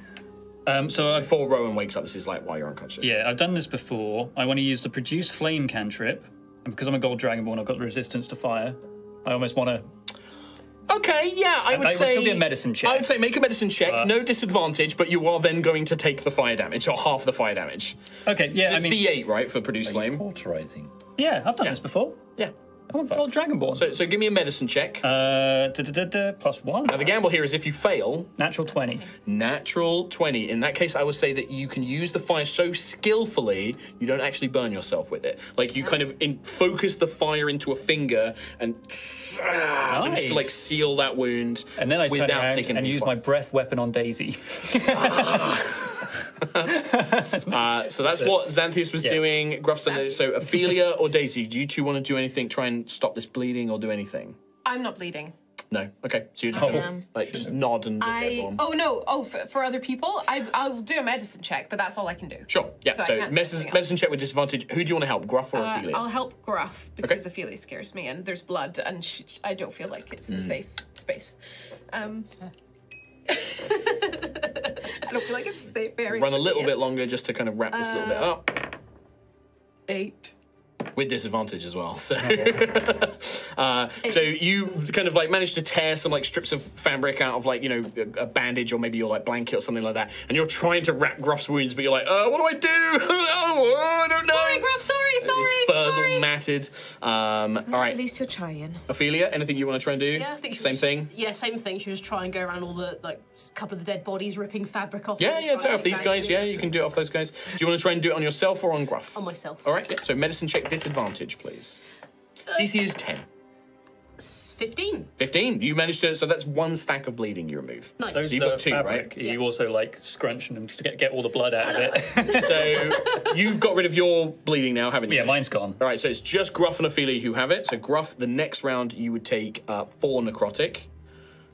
And Ophelia, you would take 3. Okay. It's funny because all the temp HP is just taking it because I cast a spell. Yeah. So I got 4. So You're just like, it's almost like the primal energy that you're able to manifest is constantly knitting those wounds, but then they're opening again, and it's holding them closed, then it's opening again, and kind of doing that constantly.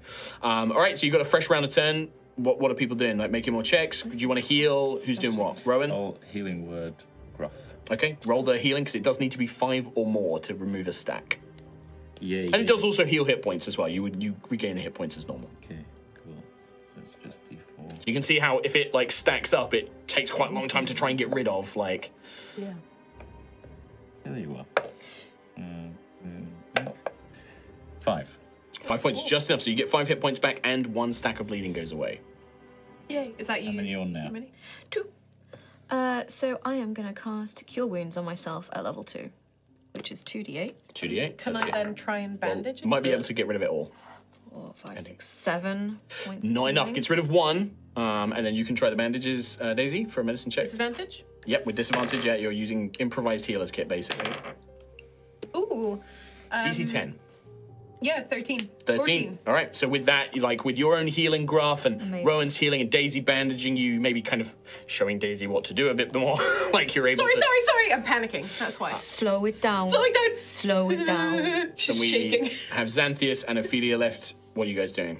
I'm done. All right. So Ophelia, do you want to just try and bandage yourself? Yep. 5. 5. It's going to be another round, unfortunately. You got 1 stack remaining, yeah? Yep. 5 necrotic. I'm You like, can just see, like, Ophelia's wounds are just still bleeding. Like, she's, like, trying to wrap them up, but it's just pouring out of her. I'm like holding a ball of flame. Does anybody need any healing? I can, after it, I already had one this round, but I could try and help Ophelia when I finish. I can try and help. healing word. Sure.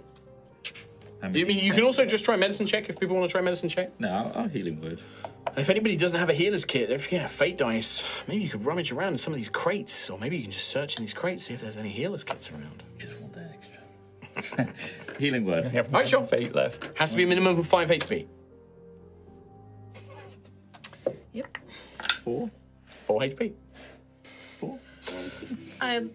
So you still get the HP back, Okay, cool. but that wound has not closed up. Like the healing was not enough to fully close up the wound. Try medicine check Sure. again. Disadvantage. No, it's the 7, so that's It's like these scraps of clothing. Like the guys that you've captured, you've like stripped these dudes who have like been captured. You've like ripped all their trousers off. Their shirts are completely gone. Why would it stop? Just getting splattered with blood. Cure Wounds level 1. Okay. Oh god. Yeah. 7, 8, 9, 10. Spend. Oh, that's 2. You would have got rid of 2, but there's only 1. Spend all your spell slots. Use them. So eventually, you guys managed to stop all these bleeding. Like it's been not even really a minute at this point, but you've managed to stop it. We've used so much resource. Oh, it was the artery on the thigh that. Yeah, is that one? Oh, we found it. You see, Really hard to tell. Teresa from. makes her way over to the light that you've picked. If you can move her over there for me, Tom. And yeah, begins to tinker away. Like she has like a little folding ladder set that she sets up, and she goes up and she starts tinkering with it. There's a mixture of like casting spells, but also physically interacting with the device and kind of looking into like some sort of crystal, thing that's wedged into the lantern. And she begins casting all these spells, sometimes pulling out diagrams that she seems to be following, and things like that. It is going to take her an hour. You may take a short rest. Hell yeah. If you don't take a short rest, you can interact with the environment and this space. If, for example, you wanted to search some of these crates and barrels around, if you want to do anything else you guys can think of, I will tell you, the foes will keep coming back, right? They're going to probably keep sending people, but it's going to take them time to come back and think. They will always enter from this point on this alleyway, this alleyway, this alleyway, or this alleyway. The exact opposite from the light we just repaired. Yes, but that's where they're going to be coming from. Dark, I guess, and the light. Oh, maybe. Yes, also, as the hour goes on, this battlefield is going to get darker and darker, and those of you who cannot see in the dark, which is everybody but Ophelia, fighting in these areas is going to become trickier as you're going to have limited vision, all right? Same for them. I've got the light. We will do all the short rest stuff off stream. Yeah. I will leave it on one point, which is after this long rest, after about an hour, you see a few more shapes beginning to emerge. But this time, the figures that you see are not armed with hatchets and curved lathes and things like that.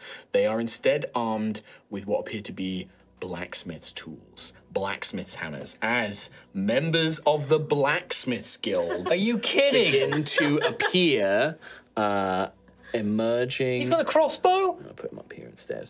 Yes, from the alleyways. Can we?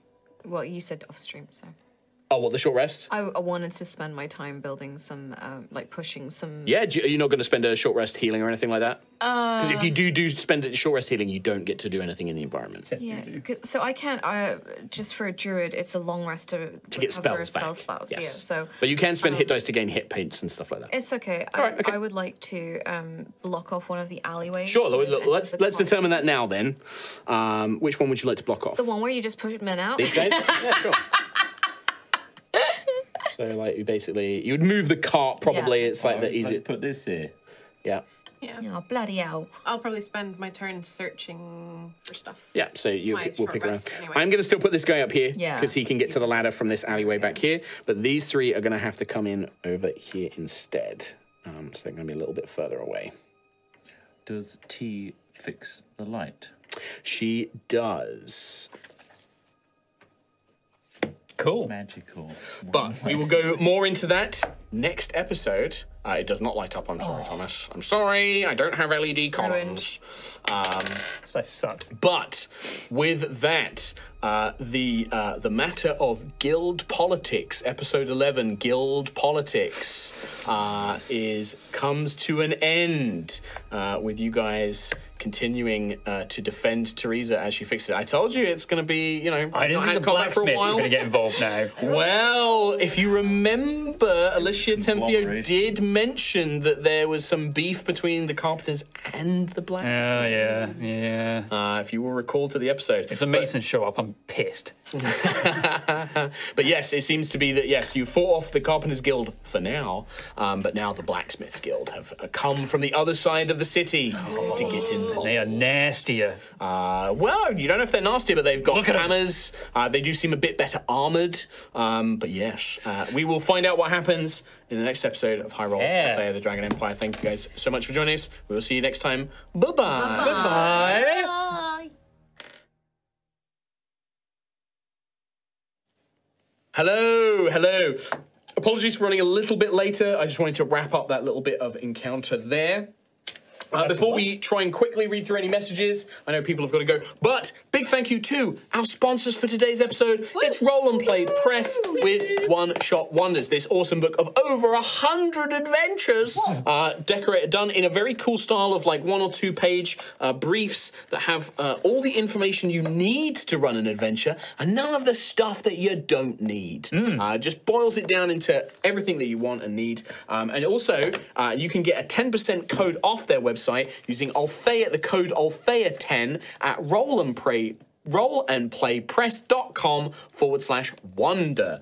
So you can go and check that out as well. And they have their Kickstarter with the amazing map library going on as well. So you can go and check that out as well. Wonderful. There will be links in Twitch chat, YouTube description. Everywhere. Links everywhere. Click that. Check it out. Go look at it. Go look at it right now. All right, and then if we can try and quickly rattle through these because we did go a little bit later. And I Here's know my gross dice, by the way, if you want to do a little zoom in on that I one. hate it. It's awful. That's my D20 that I bought the other day. For donations, We had a donation from Hypnodia that says, happy late birthday to Charmer Trotimus and legendary DM Mark Humes. Thank you very much. I have a question for you all. Any Thank you very thoughts much. on coming to this year's Luca Comics and Games in Italy? Well, Kim and I went there a few years ago, and Lucca is a gorgeous city. I would love to go back to Lucca and eat all the delicious food, but unfortunately there are no plans for it this year. If we get invited to stuff, but we haven't been invited, so... Yeah. We'll announce it in episodes as and when we go. You should come to Insomnia Gaming 72 and meet us there. Yeah. Fly in. You come to us. Birmingham Airport, right there. Yeah. It's actually convenient. connected fully. Very to connected. Vexa Healer 2008. Gonghei Fat Choi. Wow. That's the Cantonese pronunciation. Is that I thought he was correct? just doing it wrong. No, because it's Cantonese, there's Mandarin. I do Mandarin. Okay. Have some money for the endless hours of entertainment you guys have given me. You guys are my favourite D&D stream. Thank you very much. Thank you. Spelled different then. Kung Hei, yeah, with a K, right? Like, yeah. That's Kanto. Interesting. Keishi, thank you for your bits. Nightjar, happy belated birthday to Trot and Mark. And Jinyan Kwale? Xinyan Kuaila. Yeah. It's another greeting. Or Happy New Year to you all. Guess I'll be seeing y'all in Birmingham. It's cute. It's very cute. Thank you, Nigel. It's getting better as well. Every year it's getting better. I'll get Unless it you next just time. brain blanket like I did and go... Jacob Chickpea, happy birthday, Mark. Thanks for all the inspiration, awesome storytelling, funny character voices, and great roleplay and DM advice. I am 3 sessions away from finishing the first campaign I'm DMing, and I believe your influence has helped it go so well. Thank you very much, and I'm glad to hear it. Slay Jovi, I apologise for not donating more. I am but a mere university student. Do not worry. You're all good, You bud. also don't have to. Hi guys, I discovered Spend the you government's money. through the BG3 game and have been an avid fan ever since. Thank you very much for sticking with us. you. You've become so incredibly dear to me in such a short time. Much love from Slovenia. Thank you very much. Thank you very much. It's always great to hear people that came in from Baldur's Gate 3 and stuck around. Love hearing that. Crispy with a half hundo. Thank you, Crispy. Adored Fantasy Garak this week. Mark played him perfectly. Garrick, Garak. the tailor. Spelled like Garak. Mark played him perfectly, very creepy. Loved the suggestion that he knows something about Xanthias' family, so very intriguing. Can't Garrick wait is one of my to favourite know more. Yes. Happy birthday to Mark and happy Lunar New Year to everyone. Thank you. And then another 1,000 points in bits from Crispy. You may have noticed that MK is away this week, but he left this message for you all. Here we go. Here we go. Saddle up. I do more than tell simple jokes. I make science puns too, but only periodically. Hey, nice. And then Got to chuckle at me. Got to chuckle at Crispy me. ends that one with, I'm really sorry.